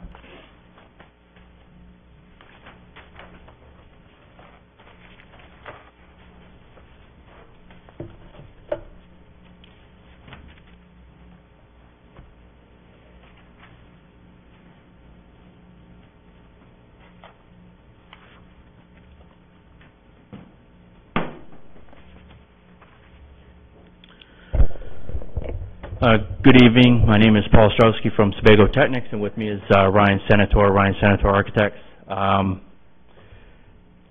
long as some of you may know, last year this was in front of the Town Council for a contract zone amendment to increase the allowable square footage to roughly 14,000, I think, 750 square feet.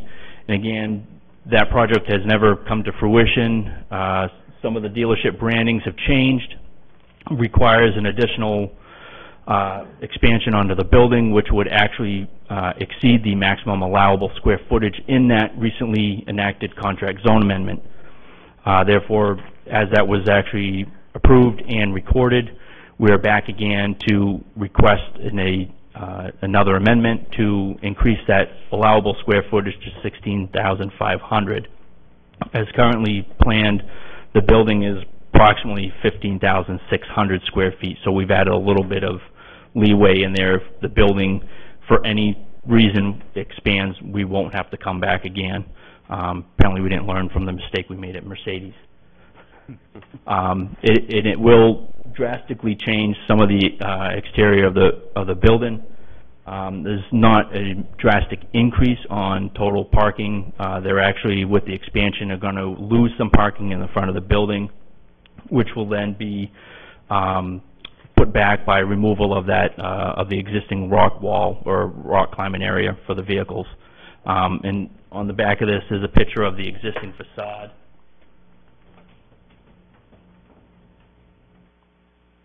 As looking on Route 1, and again, the current branding of the Land Rover and Jaguar is drastic from this, and I'll turn it over to Ryan to kind of discuss some of the proposed building changes.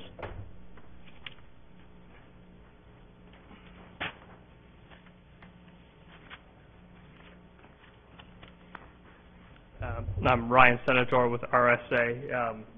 Like Paul had mentioned, we came before you about a year ago with a very similar rendering here.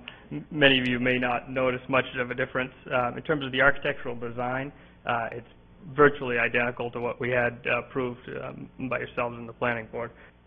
Essentially what happened was the brand, the JLR, Jaguar Land Rover guidelines, had changed a bit, kind of fluidly as we were designing the building, and we needed a bit more interior office space. And so what that kind of made us do was push out the service bay 16 feet. So that basically the exterior effect change is this area right here.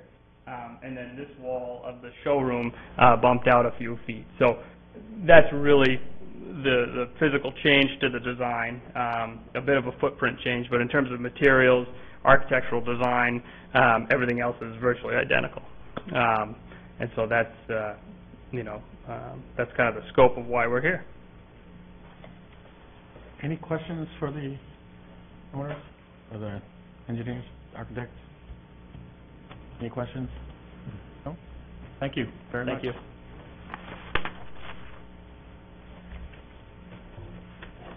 And this is obviously an actionable item, so if there is a motion from the council. So moved. Second. And any questions or comments? Seems in order. Not seeing any. All those in favor? And that is unanimous. Thank you. Thank you.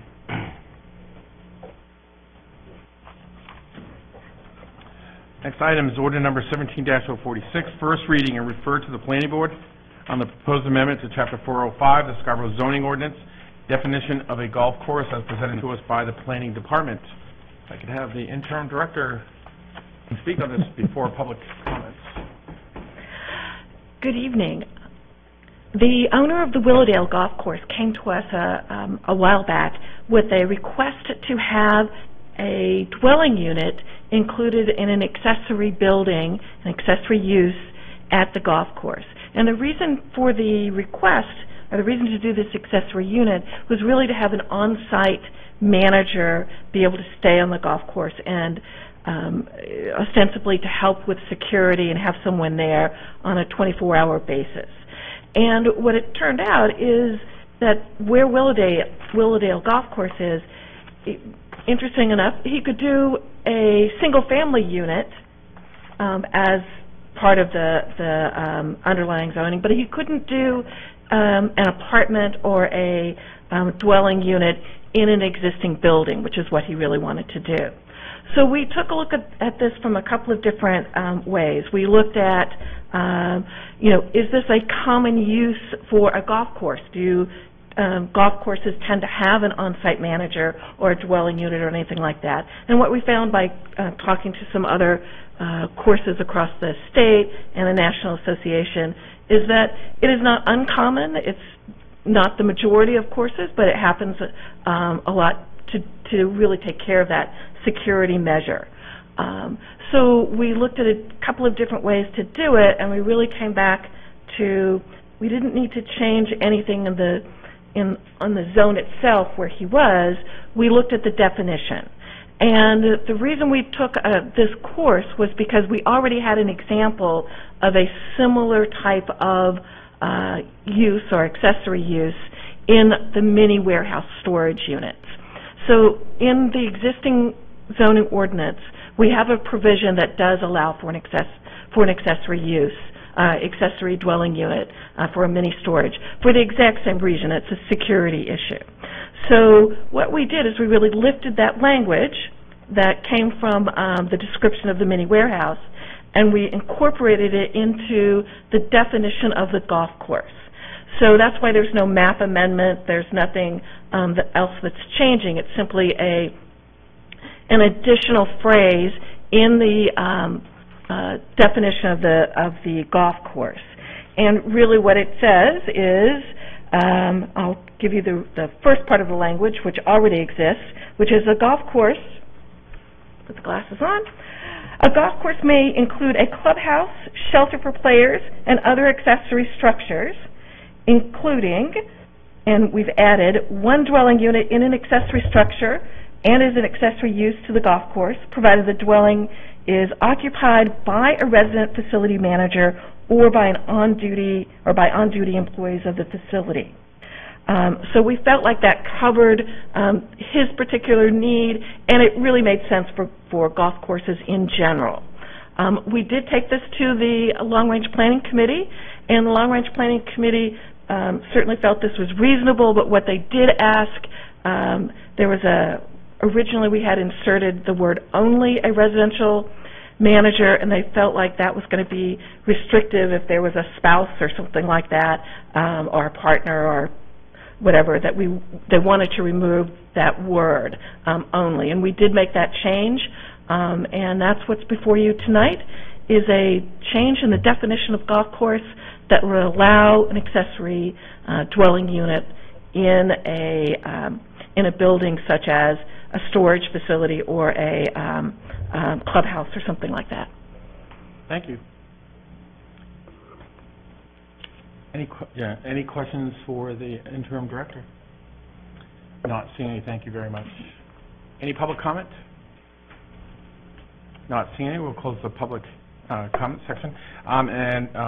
This is a first reading. Yeah, first reading and refer. So an action to refer to this to the planning board. Is there a motion? So moved. Second. Any questions or comments from council? Not seeing any. Sorry. I just wanted to mention that part of the long-range planning discussion too was the thought that predominantly the use is going to be more in the interim kind of thing. So if the person has to spend the evening there, or I don't know if they have the option of being a full-time dwelling if they want it, but I think the intent was more in case, if somebody's closing and then opening the next morning, they get a place to live. So it's not like they have the right to put a regular house on there. That would be different. This was kind of almost like adding an apartment kind of thing to an existing structure. So long-range planning didn't really have any issues with it. So, thank you. Any other questions or comments? Not seeing any. All in favor? That's unanimous. Thank you. Next item is order number 17-057, act on the request to appoint Larissa Crockett as the acting town manager in accordance with Chapter 200, the Scarborough Town Charter, Article 3, Section 305, absence of the town manager as presented to us by the town manager. We could have an overview by the town manager before public comment. Yes, as is referenced in the title of this action, the town charter provides for the event of my absence, and through the years during my tenure here, Most of the time, it's been Chief Moulton that served in this capacity, with your consent, but there have been periods of time when the HR director assumed those roles and responsibilities. I have placed this notice on file with the clerk as the charter requires, but it does require the consent of council, and therefore it's before you this evening. Regarding Ms. Crockett, she holds the title. Her job description, I think, is very consistent with the sort of duties that may be required in my limited absence, and she has passed her probationary period, so I think it's only fitting that we now make this move. Thank you. Any public comments? Not seeing any, we'll close public comment and the action of the council. So moved. Second. Any comments or questions? Councilor St. Clair. Is it in the charter that, my concern is adding her name specifically. So is it in the charter that the duties already go to the assistant town manager? So do you see what I'm saying? Like, I agree that it should go since we've now established that we do have an assistant town manager, and hopefully we'll continue to keep that position funded. My concern is putting her name into that. I would prefer to just leave it as whoever is having the office of the assistant town manager in case there is something that happens and we find ourselves with a new assistant town manager, then we don't have to bring it back to council to change it again. Good point. That was my only concern. Yeah, with good that. point. The charter, perhaps we can pick that up the next time you review it, but the current charter language didn't recognize the positions, didn't Because we exist. never had it. So I think that's something we could pick up should you go back and look at a former charter commission. So great suggestion, and I'll make note of that. But in the meantime, I think we do need to name her specifically. Thank you. Any other comments or questions? Not seeing any. All in favor? And that is unanimous. Thank you. Thank you. And order number 17-058, act on the request to renew the town manager's contract, and this will be presented by the council chair as an overview, and then I'll open it up to public comments. Just to kind of go over the process that has taken place, there are certain stipulations within the manager's contracts that we must meet from a timeline perspective, such as when we must provide a semi-annual and annual review, as well as in a contract year, or I should say in an expiring contract year, the manager, or the town council and the manager must communicate with each other on the desire to enter into negotiations or the desire to, in essence, become a free agent, if that's kind of how you need to look at it. All of those communications have been met and have been met according to the timeline. We did have an executive session in which we talked about how we would like to strategize that conversation and negotiations with the manager, and I've completed that as prescribed by both the charter and the town policy, in which the council chair is to facilitate that. And as a result of that, the presentation of the existing contract or the continuation of the existing contract with no change in any of its provisions or benefits has been presented to you, in which the manager has offered and is willing to accept. Highlight, I don't have the specifics, is that there is obviously a base salary that can adjust annually based upon the increase that senior managers receive, and then there are other benefits that are normal with the position. That includes expense reimbursements. I think there is also car reimbursement, car payment reimbursement, as well as there is a bonus structure. There is also other benefits, health care and things such as that. So it is a continuation of the existing contract. And I'd be happy to answer any questions before we open it up to public comment. That way they can hear. Any questions from council regarding that? With that, I would like to open it up to public comment if anybody would like to speak on the item. Not seeing any, we'll close the public comment. Is there an action of the council? So moved. Second. Any questions or comments? Councilor Donovan. Well, I think the world of our town manager, so I'm very happy to have us negotiate a new contract with him, and I'm delighted to support this. Thank you. Just one, I did want to mention, I forgot to mention, the council recently changed one of its committees to include the responsibilities of personnel negotiations. That is the Appointments and Personnel Committee. The primary purpose of that committee, and they've been charged by the council is to complete a compensation analysis for the position. It has nothing to do with Tom's performance, but rather we are all new to this contract negotiation because I don't think any of us, maybe Councilor St. Clair was here for the last one, correct, Councilor? So it's a very new process, so we wanted to see where are we in the market. And so that committee is charged with doing the research along with our Human Resource Director to see what type of benefits, what is the compensation, and to look at how we can position ourselves going forward. So I do want you to be aware that we are looking at that, and it's being taken very seriously. In the end, I just want to mention, very appreciative, especially since I get to work so closely with you, very appreciative of the fact that you're willing to continue employment. I think this is one of the most significant investments the town can make, and I do appreciate the effort that you put into it, and the quality of your professionalism speaks to also the value of your contract. So I appreciate that very much. Any other questions or comments? Not seeing any. All in favor? And that is unanimous. Thank you. Thank you. Item number 8, non-action items. There are none. Item number 9 are standing and special committee reports. And I'll start with Councilor Foley. That's weird. Yeah. Eastern Trail Alliance had their 5K at O'Reilly's. I made it almost the whole 3.1 miles. But it was a beautiful day. They had a great turnout, and I think they raised over almost $10,000. So they were really, really pleased. Also for the Eastern Trail Alliance, right here in town, the True Town and Country Federal Credit Union held an event on Saturday that was also to help spread awareness, and that was also very well received and attended. A couple other committees met, but I'll let those chairs go ahead and share their reports. That's all I have. Okay. Councilor St. Clair? Okay. Communications met. So we did a roundtable last week. It was really well attended, actually. We were very encouraged with the numbers. We had about 20, 25 people, which I thought was good. It's interesting because the bigger it got, the more nervous I got, because it's like you want people, but you don't want too many people, because you don't want to lose that intimate setting and that conversation piece. But actually it turned out to be perfect. Every single person that was there had time to speak, to give their opinion. We got a lot of really good feedback, actually, and some little things that we can be doing to improve our communication with the public that we've actually already been able to put into place, which is amazing to me in a couple of days. We are reviewing our notes. We have a meeting on Friday. After the committee reviews the notes from the roundtable, we're actually going to distribute them to the council so that you guys can all read that and see what the people are thinking. It was great, too, because we had a very diverse group.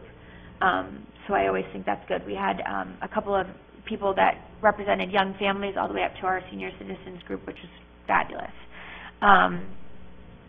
We've actually been asked to go on the road, so to speak, with our roundtable. We've been asked by one of the beaches, and I think another one is we're still scheduled to speak to them tomorrow, to come and actually do a focus group in their areas. And so that sort of made me think that if we're going to do it in one or two of those areas, why not go and try to hit all of the areas? So we're going to look into that and talk to some people and try to see if we have an interest in doing it. So far, so good. It was funny because some of the people that were, nobody was combative, nobody was upset, but, a couple of the people that had strong opinions stayed after and really made it a point to thank us for what we were doing, which was kind of cool. I mean, in one hand, they were upset by some of the things that we had done, but yet they saw that the council's willing to listen and hear what they had to say, and they were appreciative of that. And that was it's always nice when you walk out of a meeting feeling good about the meeting, and that was definitely one that I walked out of and felt like maybe we made a little bit of a difference in that one. So the election table. So part of our hope is that any town event will have a council table, and the next real town event that we have is the election. The cool thing about this election is that there are no councilors running in that, it's a school election, which means everybody can work at the council table. So if you're interested and you have time, please email me and I'll fill the slots. Otherwise, I'll have to be there all day by myself. I don't think anybody wants that. So I think that's it for communications. I did also want to say some of the feedback that we got, Sean, it was kind of neat because I think people are seeing the openness of the fact that we're willing to make changes, and that one thing I talked about was how it's so easy to kind of go with the norm and stick to the norm because in your mind the norm has always worked, so why fix something when you don't think it's broken? But in reality, there's usually always sometimes better ways to do things, and it was really nice to see that these people could recognize that you as a leader and us as a council are willing to make some of these changes, and that was really great feedback to get. And it was nice to actually sit in front of someone and have them say that about this council. It was endearing. So that's it for communications for me. Thank you. Councilor Rowan. So, SEDCO met. It is just based on their meeting schedule. They need to start talking about their September annual meeting, and so they were doing some planning for that, as well as a lengthy discussion about the comprehensive plan, and then the financials for the year. Historic Preservation also met. It was also there. They're also heading off on a summer hiatus, but went over a number of issues, most significantly a lengthy discussion about revisiting the list of 48 historically important dwellings in town, given that what's happening with the redevelopment of 79 County Road. There are a couple other houses that have been remodeled and are kind of lost their historic significance, so that's going to be a big focus when they come back in the fall. Anything else? Councilor Hayes. Yeah, actually, I don't have anything this evening. It's kind of a... Councilor Donovan. Planning Board met on Monday. I've been really trying to keep us all abreast of affordable housing projects. Nothing new on that, but there was some interesting things. Out at 62 Muzzy Road, an Asian fusion restaurant was before the Planning Board for a sketch plan review. It is located as you head from here to Walmart, and you cross Muzzy Road, look diagonally to your right, across from the church. It's that site. There was a dilapidated building there, house there. Over here on Plaza Drive, there's a mixed-use development. Plaza is the little roadway that connects from McDonald's to Bank of America. And there's a mixed-use expansion of that area going in. Out in North Scarborough, on County Road, which is Route 22, heading out to Gorham or heading into Portland, a daycare facility. It is to be located, if you're at O'Donnell's, go back towards Portland about a quarter mile on the other side of the street, O'Donnell's Nursery. And out on Haggis Parkway, across from that, the ponds. There are some visible ponds out there. A fitness facility is undergoing site plan review. So some good activity in town.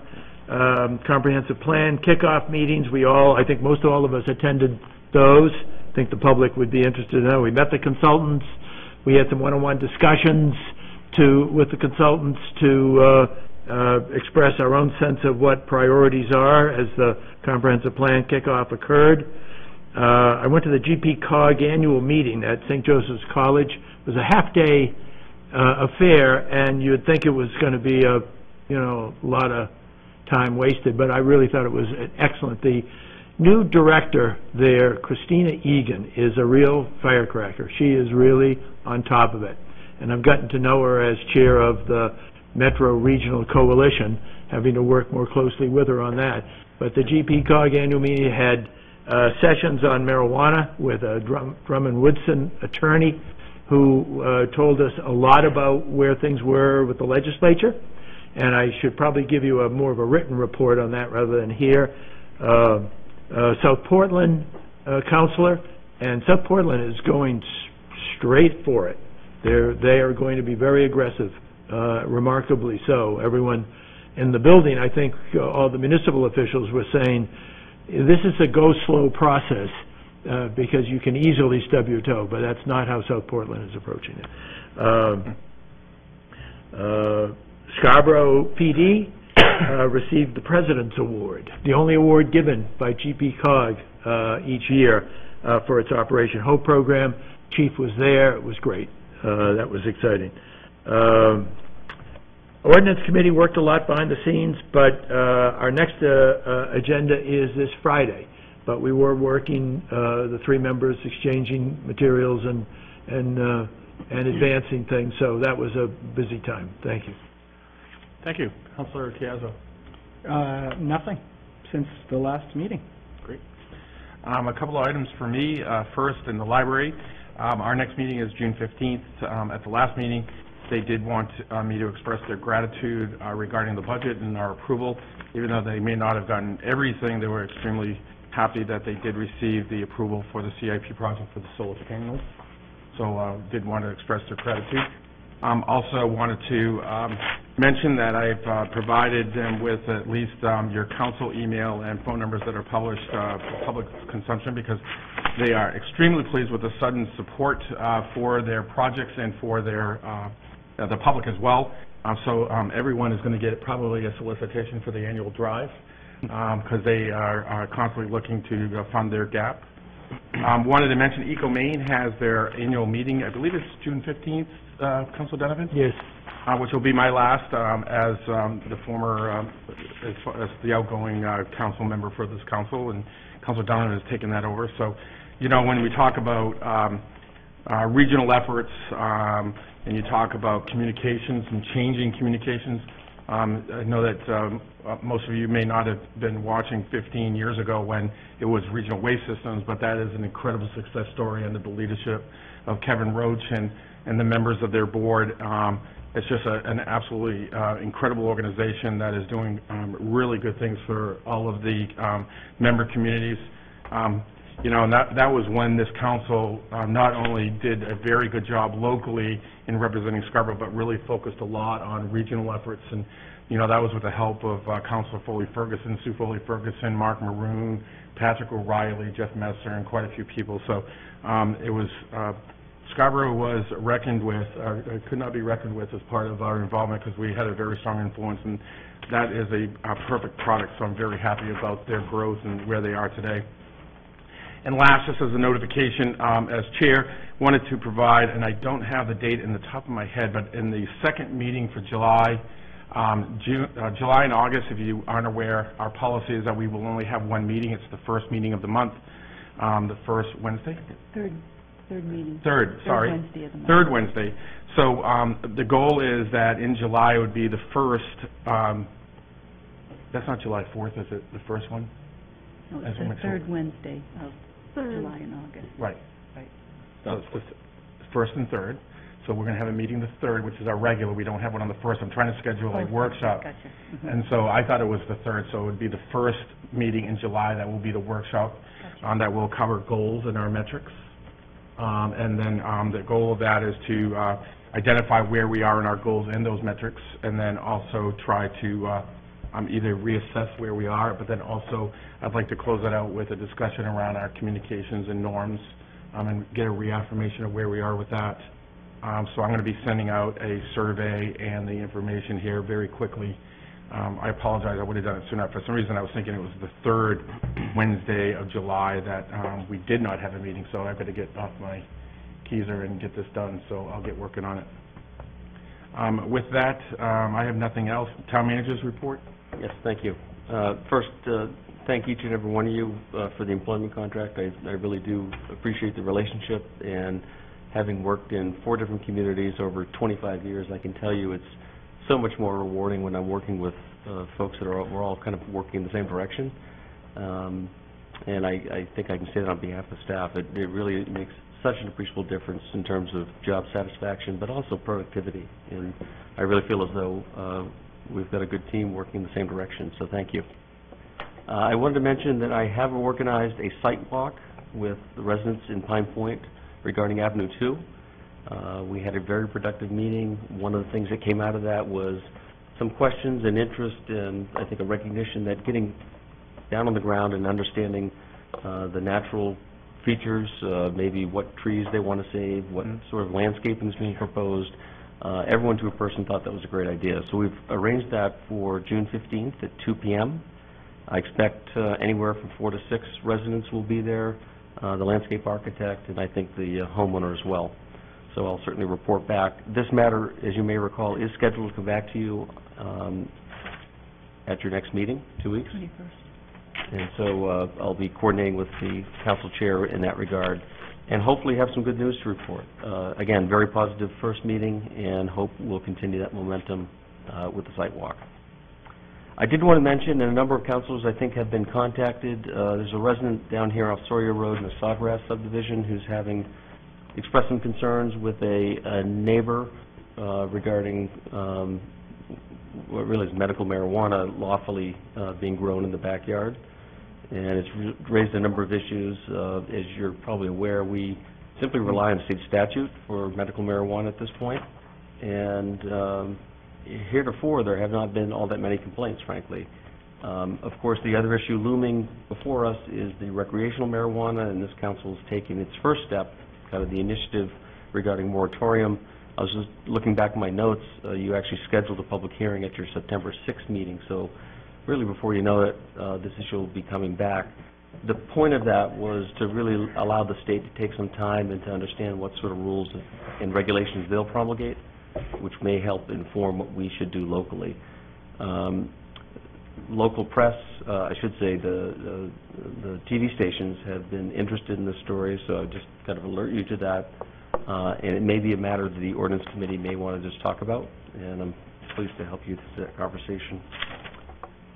With regard to the workshop earlier, I certainly appreciate your attention. I guess I apologize somewhat for how disjointed it was. This is a complicated set of variables, if you will, and I suppose if there was something good that came from it, there was kind of confirmation what many of you were saying are the same concerns that Karen and Dan before and I had been sharing for a year and a half or two with Mr. Grondin. And it really got to the point that he needed to hear it from others. It remains to be seen where that project goes, but I appreciate your attention to it, and I somewhat apologize for it being disjointed. And lastly, we did receive good news. You may recall or not, the town is actually part of the Department of Labor's SHAPE program, which basically gives us a free pass. Other organizations, public and private, can get an unannounced Department of Labor visit, checking for workplace safety, and that's not a fun experience.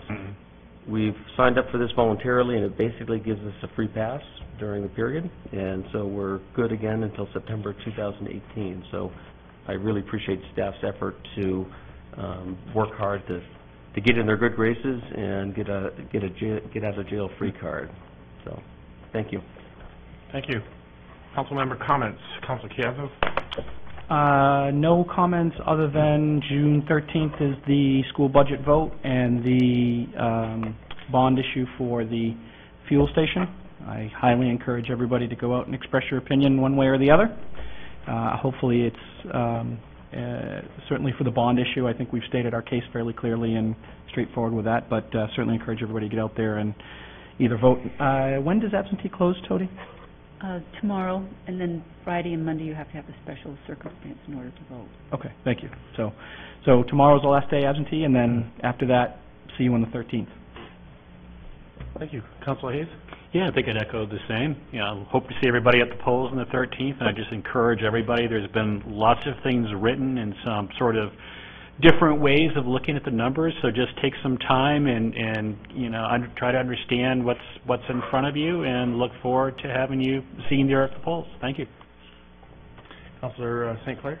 Yeah, I just wanted to mention, I know that you guys got it in your email, June 19th, the Bike for Books program is going to be taking place. Our foundation actually got involved with them last year. This year we did it again. I think we did 4 or 5 bikes for it, which is really fun. I know that they're giving away 48, so that's amazing.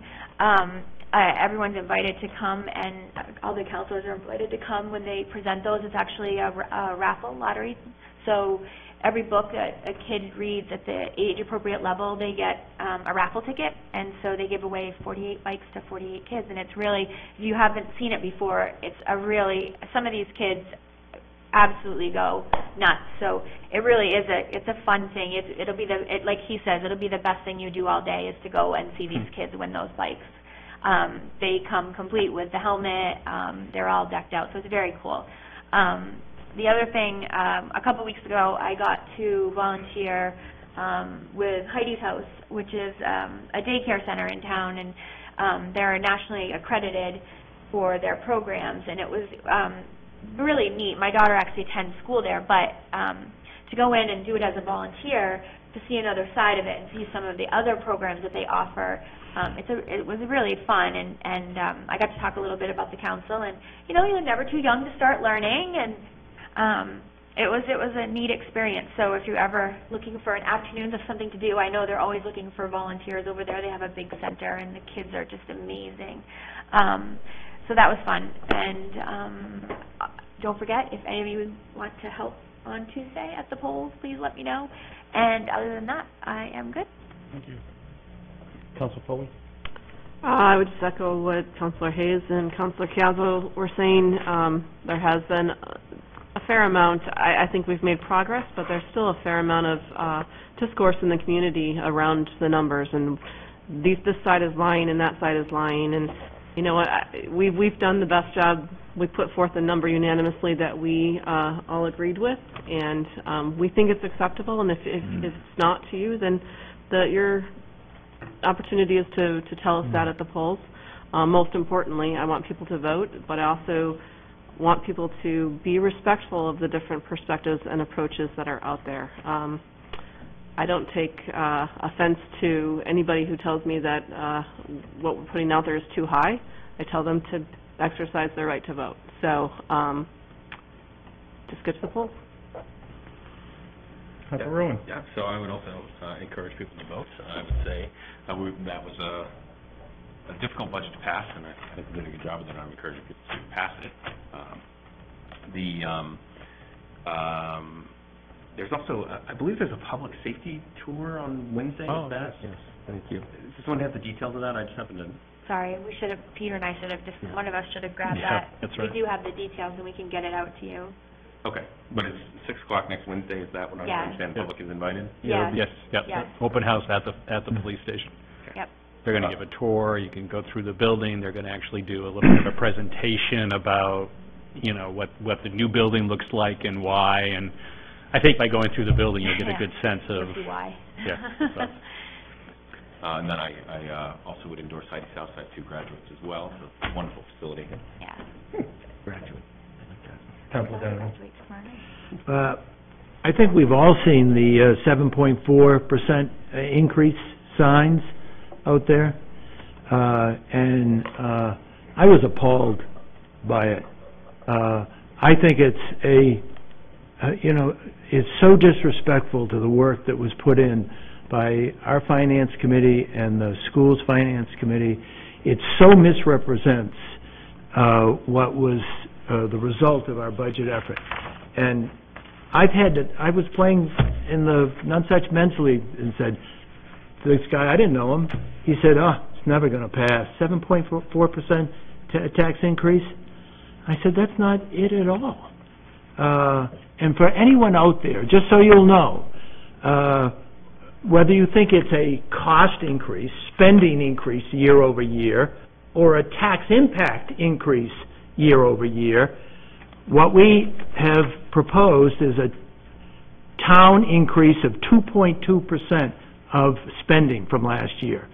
And 3.39% is the school's increase in spending. And the overall, which we can't nail precisely because we have to wait for the August assessment by the assessor, runs from 2.8 up to 4 with a mid-range of 3.49, with my expectation that we'll get money out of Augusta, and it'll be closer to 2.8 than it will be to any other number. And here we have signs put everywhere in town, 7.4% increase. It's outrageous. And so I stopped, I read the sign, I got out of my car to see who it was attributed to. Smart taxes. To me, they're just smart Alex. There's no, I don't think you can trust people who would manipulate the public. And this guy on the golf course just said, no, this is never going to pass. I said, really? So that bothered me a lot. And seeing the signs all side by side, that bothered me a lot. The whole thing, I thought, stunk. So that's just my own 2 cents on that. On a much nicer note, the Highland Avenue greenhouse, I'd like to recognize out on Highland Avenue, and reading from the press release. This year's Maine Family Business Awards drew 166 nominations for recognition, from which 7 winners were named. The event was sponsored by the Institute for Family-Owned Business in Portland. Highland Avenue Greenhouse of Scarborough received the Mattie Corson Small Business Award, presented to an exemplary business with fewer than 25 employees. The nearly 70-year-old company was acknowledged for the way it has continued to evolve, adding services that provide value and convenience to customers and adopting new approaches to making its business more environmentally friendly and sustainable, such as switching to biological pest control in the greenhouse and adding a commercial kitchen at its farm stand to produce baked goods, soup, sandwiches, and prepared-to-go meals. And I can personally attest to the chicken pot pie. So I will say that. So congratulations to Joe and Christine. I'm not sure how you pronounce it. Visconti is probably the way. And lastly, the Higgins Beach Character Code audit is advancing. This Sunday, June 11th, there will be an open house with the people who developed it originally for input by people, and it's being held at the Higgins Beach Association Clubhouse. Thank you. Thank you. A couple items. First, I am totally shocked that no one has mentioned this. Graduation is this weekend, so I want to congratulate all of our graduating class, but also thank their parents and the teachers that invested so much in their pathway to this successful milestone. A special congratulations personally to, no, never mind, I won't say personally, but to every, you know when you're getting older when you remember these little kids that came through the rec program and now they're starting to graduate, and it's just like I'm feeling really old with these graduations, but congratulations to all of them. It's pretty exciting, and good luck as you move on to your next part of your life. Also wanted to mention, get out the vote. It is June 13th. There are actually 3 referendum questions. There is our local budget, of course, that I hope you do vote in favor of. It is a well thought out and a very worthwhile investment plan. I did want to mention and say thank you to Councilor Hayes and also to the finance chair for the school board, Jody Shea, for the very nice letter to the editor explaining the process and the collaboration that occurred. I really do appreciate the tone and the context in which that was written, and think that it was truly representative of our community and the work that we've done. So I want to say thank you, Peter, very, very much. Did want to mention that on the 13th at polls, there is only one poll. It is actually at Town Hall, and Town Hall opens up at 7 and will close at 8 p.m. Also wanted to mention the other 2 items. I'm not really going to focus on the state because I don't really recall what that was about. It was about basically infrastructure and investment. I think it was $50 million bonds. But there is the fuel station referendum question asking voter approval for bonding for the replacement of a fuel station fuselage tank that's underground.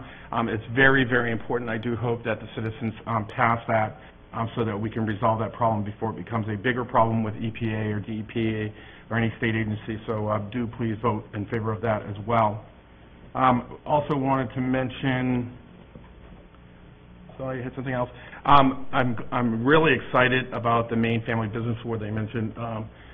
Bill, that family I've known for about 20 years. They're absolutely incredible story that started with Joe's grandfather, Frank Gutter, who passed the business down to his daughter, Linda Gutter, and then Joe and his wife took that over. So it shows that small business agriculture can still flourish in Scarborough in a fairly high-density area over in the Highland Avenue segment. So, and if you go in there, it's just, I remember when all they sold were basically plants, replantable plants and Christmas trees, and now they have this wonderful small little store that includes homemade baked goods and all kinds of stuff. And so, and a lot of that was really Joe and Christine that really took it to that level. So that is truly, truly exciting for them.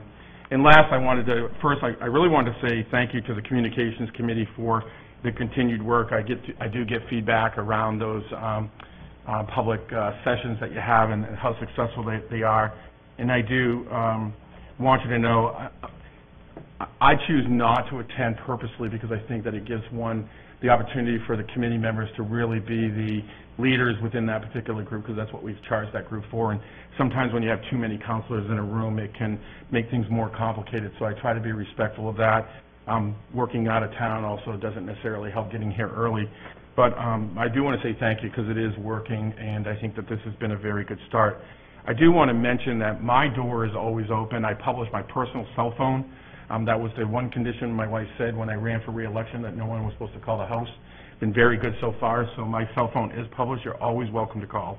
And the reason why I mention that is that in the past week and a half, I have gone to 3 different neighborhood sit-downs and coffees to talk about the budget and about the communications that's going on around it, and particularly around the signs.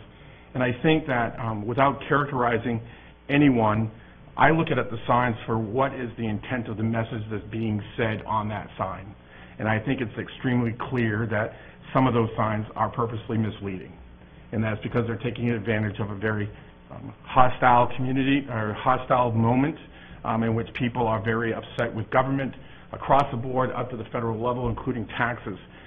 So I'm really appreciative of those that do reach out, and I'm able to sit down and talk to them to explain to them exactly what is going on. Because it is not what is being presented on those signs, and it's not what's being presented in some of their communications on social media. So I know that all of you, as well as myself, are always open for a conversation around that, and so anyone is welcome to give me a call. And with that, I would have a motion to adjourn. So moved. All in favor? And that is unanimous. Thank you.